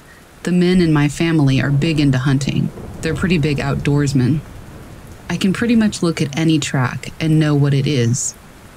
The back tracks looked like deer or rabbit, and the front ones looked like some type of bird, like a turkey, for example.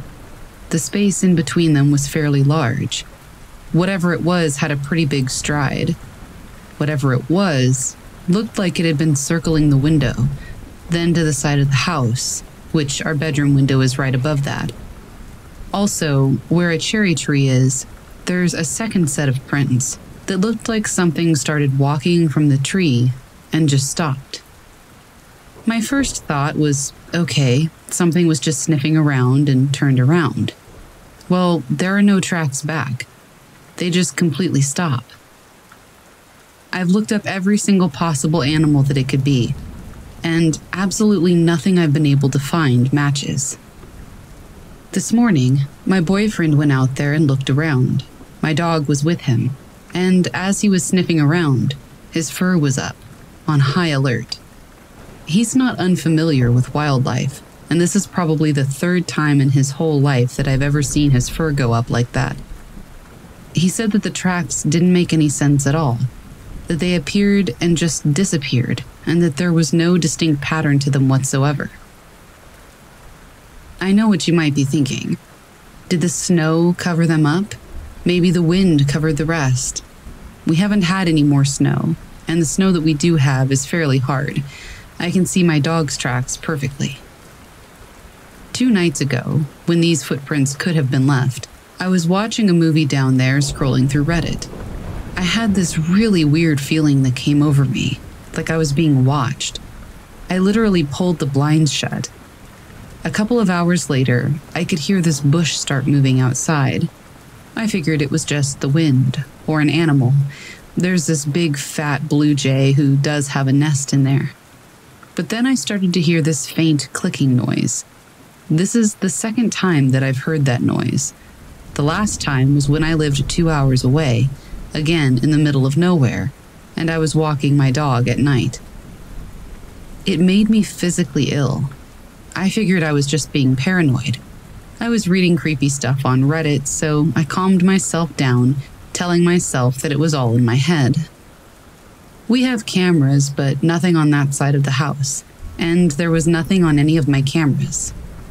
If anybody knows what these footprints might be, if it is in fact an animal, that would be great. I'm actually kind of scared. For the last 3 days, I've been having really bad anxiety. I just can't pinpoint it. I just feel like something is wrong or something bad is going to happen. My internal radar is going off in every possible way, kind of like a gut feeling. But like I said, I just can't put my finger on it. Something just feels incredibly off.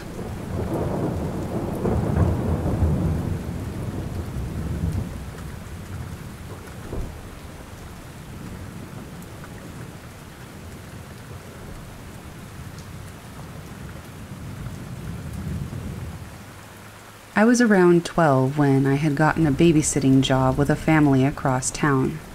This family was new to the area and just recently bought the house next to my best friend's place. My first day over was to get familiar with the kids and the house. The parents stayed and evaluated me and, of course, answered any questions I had. I spent my time playing and keeping the children occupied. A boy named Devin, age 4, and a girl named Cameron, age 7, so I had my work cut out for me. Cameron wanted me to go to her room so she could show me her toys. I followed her up the 2 flights of stairs, but as we came to the top of the stairs, I felt strangely lightheaded, and the hair on my arms rose up. I had an intense feeling of being watched, like there was someone else up there with us. I tried to ignore this sensation and continued with my duties of finding Cameron's favorite doll so we could go back downstairs. At the end of the day, it was decided that I was a good match and I was to come back on Saturday morning. As I headed home, I couldn't shake that feeling that I had gotten upstairs. I told myself, it's nothing, and I brushed it off to just being in a new place with unfamiliar surroundings. That Saturday morning, I showed up to a busy home as the parents tried to get out the door and show me the last-minute things I needed for the day ahead. The kids were up in their PJs eating breakfast and already talking to me about all the fun things they wanted to do today. After the parents left, I ushered the kids off to get changed. As I was cleaning up the breakfast dishes, I heard a loud bang coming from the dining room. I ran into the room and found one of the false ceiling tiles had fallen from its place. Puzzled, I tried to put it back up, but it was not an easy task. After some struggling, I managed to fit it back in. I thought, how could this thing have fallen out by itself? The day went on, and now it's close to lunchtime. The kids are watching TV, and I'm in the kitchen making something for lunch, when again I hear a loud bang coming from the dining area. I look, and sure enough, that tile has come out again. This time, I leave it for the parents to see when they get home. I figured maybe they could fix it. Now the kids wanted to play hide and seek. We started off with Cameron seeking and myself and Devin hiding. As Cameron started to count, we scurried around, trying to find the best hiding place.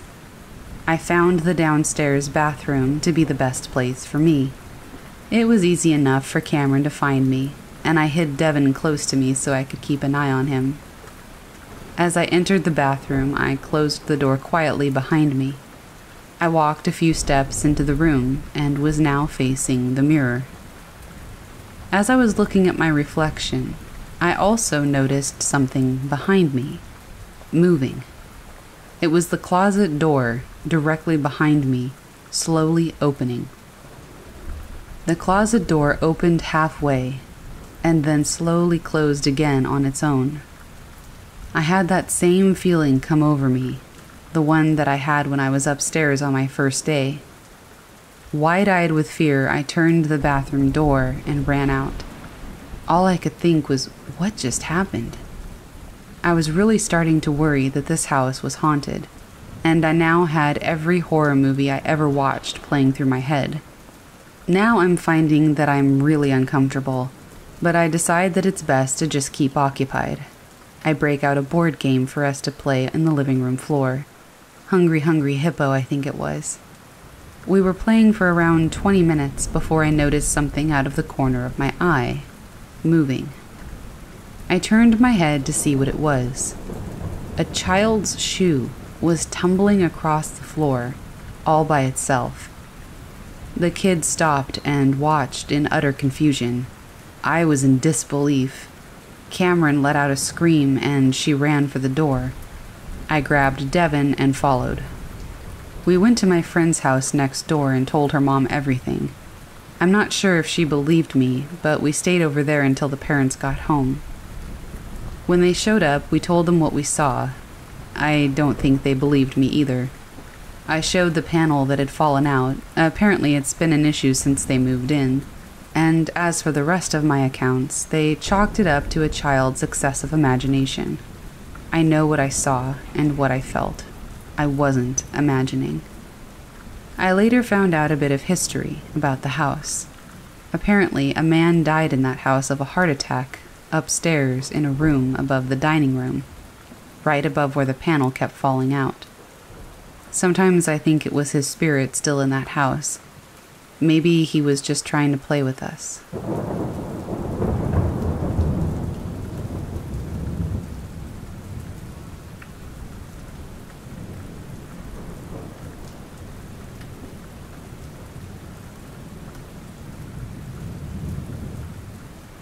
This event occurred in early fall of 1971 or 1972. I'm not sure what jogged this memory, but it's probably something to do with reading a lot of off-the-grid weirdness on Reddit. Also, some of the details are a bit gray, but the gist of the story begins here. I grew up in the Philly suburbs. The Boy Scouts were popular then, and I was quite active, especially with camping. One of the go-to areas was the New Jersey Pine Barrens, especially along the Wading River and Bass River State Forest. Our patrol was on a weekend camping trip at the South Shore Campground. Lots of pine breaks, but even more swamps, and bogs and boggy swamps and other things that were similar to swamps and bogs. Our patrol, probably 7 of us plus one guy's dad who drove us, was assigned a 3-sided shelter.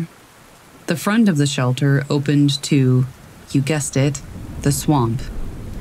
If you walked 11 feet from the front of the shelter, you'd be standing ankle deep in water. Then it just got deeper and darker and boggier from there. We mucked about on Saturday until late afternoon, made our way back to the shelter, cooked dinner, and just chilled out until it got dark. And it was crazy dark. No other campers around, just the light of our slowly dying fire. We begin to hear a slow splashing sound coming from the swamp, maybe 100 feet out from our fire. One of the guys yelled something toward the sound, and everything went quiet. A minute later, the splashing began again, but slower and more methodical. This time it was within 15 feet of the fire, but it was out of the fire's light. None of us were really concerned. We were all seasoned campers and figured that it was just a deer or a raccoon looking to score an easy meal. Suddenly, the walking became a slow, steady sloshing. This perked us up, wondering if this thing may suddenly decide to rush us. Our patrol leader jumped up, grabbed his flashlight, and pointed it toward the noise. His light hit something, and he yelled, "It's a man!" and ran to the swamp burn. I saw a brief flash of red flannel in the flashlight beam, and then heard fast splashing back into the swamp. The splashing eventually faded out in the darkness. So what did we do? We tried to figure out what the hell just happened, then crawled into our sleeping bags and somehow fell asleep. Nothing else did happen, and we went home the next day as scheduled. We had lots of stories about what it might have been. If it was a real person, if it was a ghost. Thinking back on it now, it must have been a Piney, a local who knew the area really well. This man had to navigate through some serious and dangerous swamps to come check us out, though, so it's still pretty creepy, even if it was just a man. The Pines can be great, and also eerie, and that weekend was both.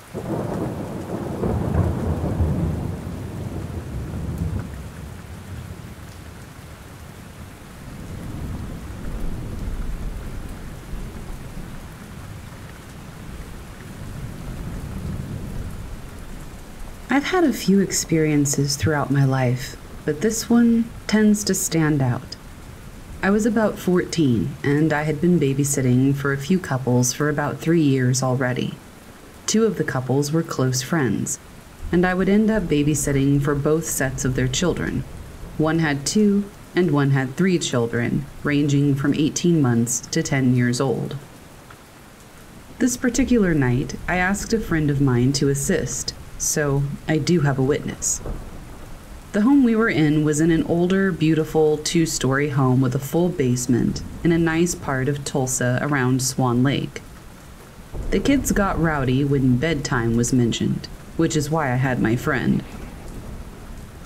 They were in an upstairs room, the baby's room, jumping and laughing, and all of a sudden we heard 3 incredibly loud bangs from near the window on the 2nd floor.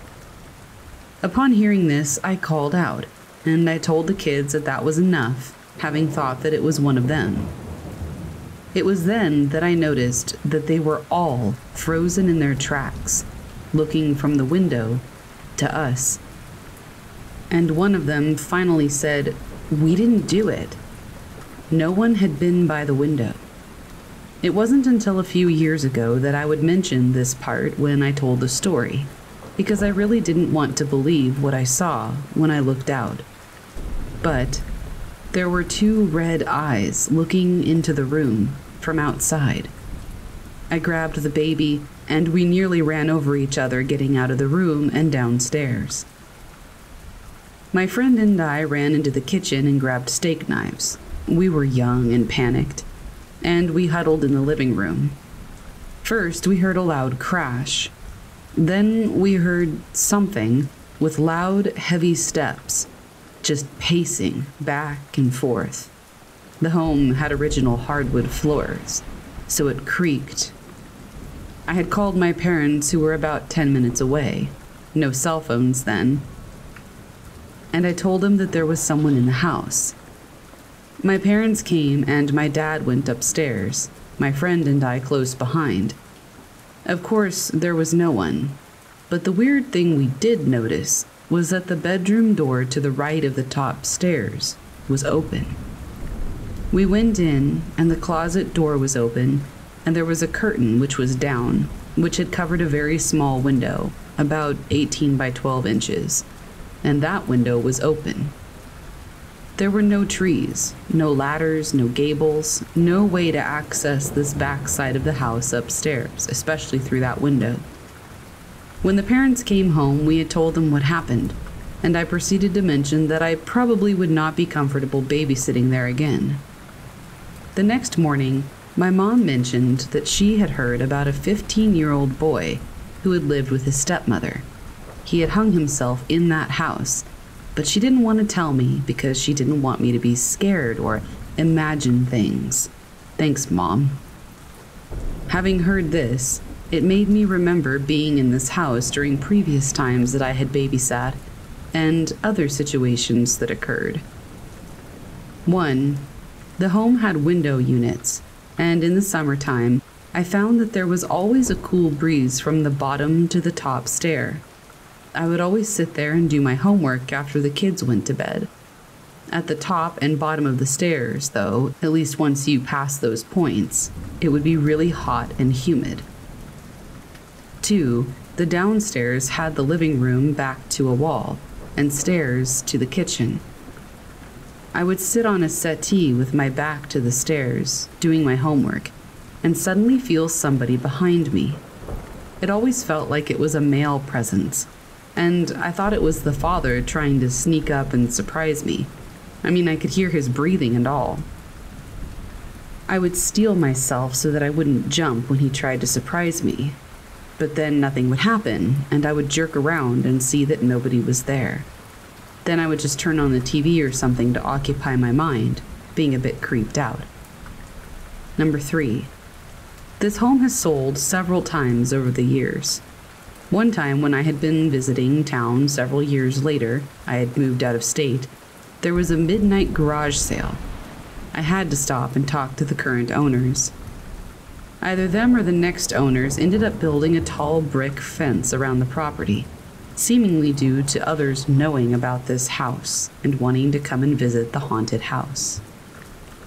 Finally, during another visit with an old boyfriend, we drove by and they were having an open house, for sale again. We stopped and we were invited to go through. The home had been completely remodeled, beautiful with a decked out full basement. While we were ascending the stairs to the second floor, I was explaining to the agent and my friend that during the time that I had babysat in the home, and during several visits thereafter, the weirdest thing was that there was approximately 6 locks on the attic door from the hallway, and I had never gone into the attic, because obviously. Right as I finished my story, we looked up, and even after all the different renovations of the home, the locks were still on that attic door. Mind you, at this time, it had been at least 20 years since I had babysat there. Makes me wonder what they realized they needed to keep in all these years. I did finally open the door. The hair was straight up on my neck. There were about 5 steps and plywood covering the rest. I opened the boards and it was just a room with some plywood on the floor, not really built out at all, but the energy was thick. I don't exactly know what happened in that home, other than the one incident, but it has stayed with me throughout the years. I felt for many years that there was something looking out at me every time I passed that home. The front faced a busy street and was near to the home that I was raised in and still visited. I still drive by every time I'm in town, and I still feel like there's something there.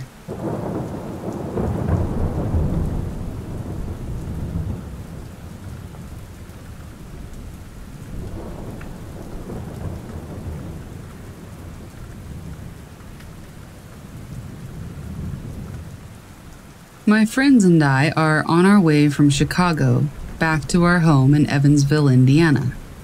As such, we have to drive through the Midwestern country to get there. Pitch black highways surrounded by trees and cornfields. About 4 hours away from home, my friend screams and I look up. We hit a deer going 50. The poor guy bounced off the front end and was probably dead on impact.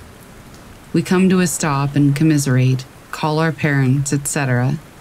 We're stranded on a quiet highway in the middle of nowhere, trees to our right, and a few houses a bit far off to our left, all surrounded by cornfields, of course. My friend is standing outside surveying the damage when we hear a scream, a man's scream, a bit far off to our left. My other friend and I look at each other, wide-eyed. A few minutes pass, and we hear one again. I make a joke about skinwalkers, and my friend gets back in the car. A bit later, after calling 911, we heard another scream, a woman this time, and it seemed closer.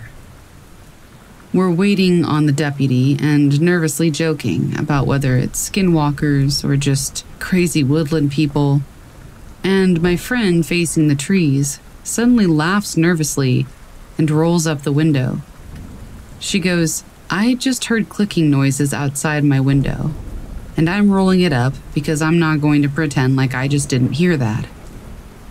I know that clicking noises are often a thing with skinwalker stories and things like that. We're not really sure what happened. We think maybe something was trying to lure us out into the woods, but we didn't go, obviously. Obviously, we survived too, but I don't think any of us are going to forget that experience anytime soon.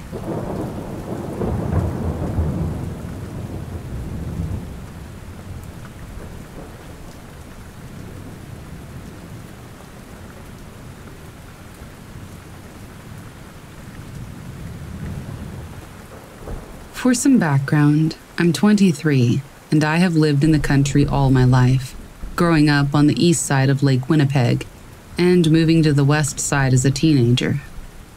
This story takes place when I was 17, and it's true. A few years after my family moved, I started dating my boyfriend at the time.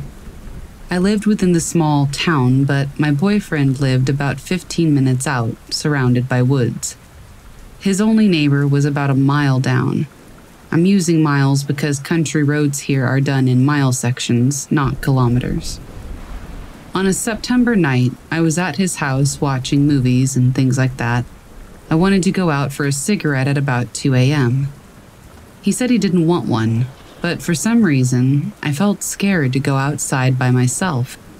Probably because I was really tired and kind of out of it, so I made him come out with me anyway. We go out onto the front deck in the dark.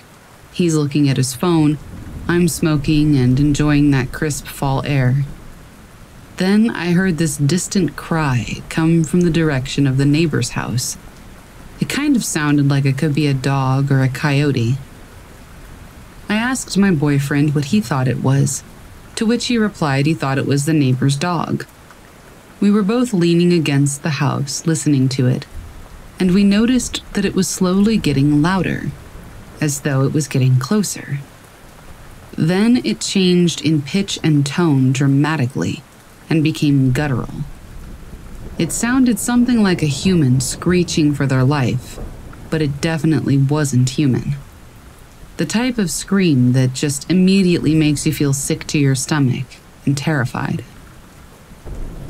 My blood turned to ice. The back of my neck was prickling, and we both just froze. We were just staring at each other, looking around and then back to each other, but our feet would move. I don't think I can even fully explain what it sounded like. Again, I've lived in the country all my life. This didn't sound like any wildlife that I have ever heard of. I know people's first response is that cougars and coyotes and foxes can sound like people, but I know firsthand what those calls sound like, and this wasn't that. We listened to that awful sound getting closer and louder for probably 2 minutes before my boyfriend grabbed my arm and rushed inside. We never lock our doors where I'm from, but damn did we lock every door and window in the house that night. We jumped into bed, freaking out, trying to make sense of what the heck that was. And we could still somewhat hear it, even from where we were inside. We laid there silently for about 10 minutes, and then out of nowhere, it just stopped.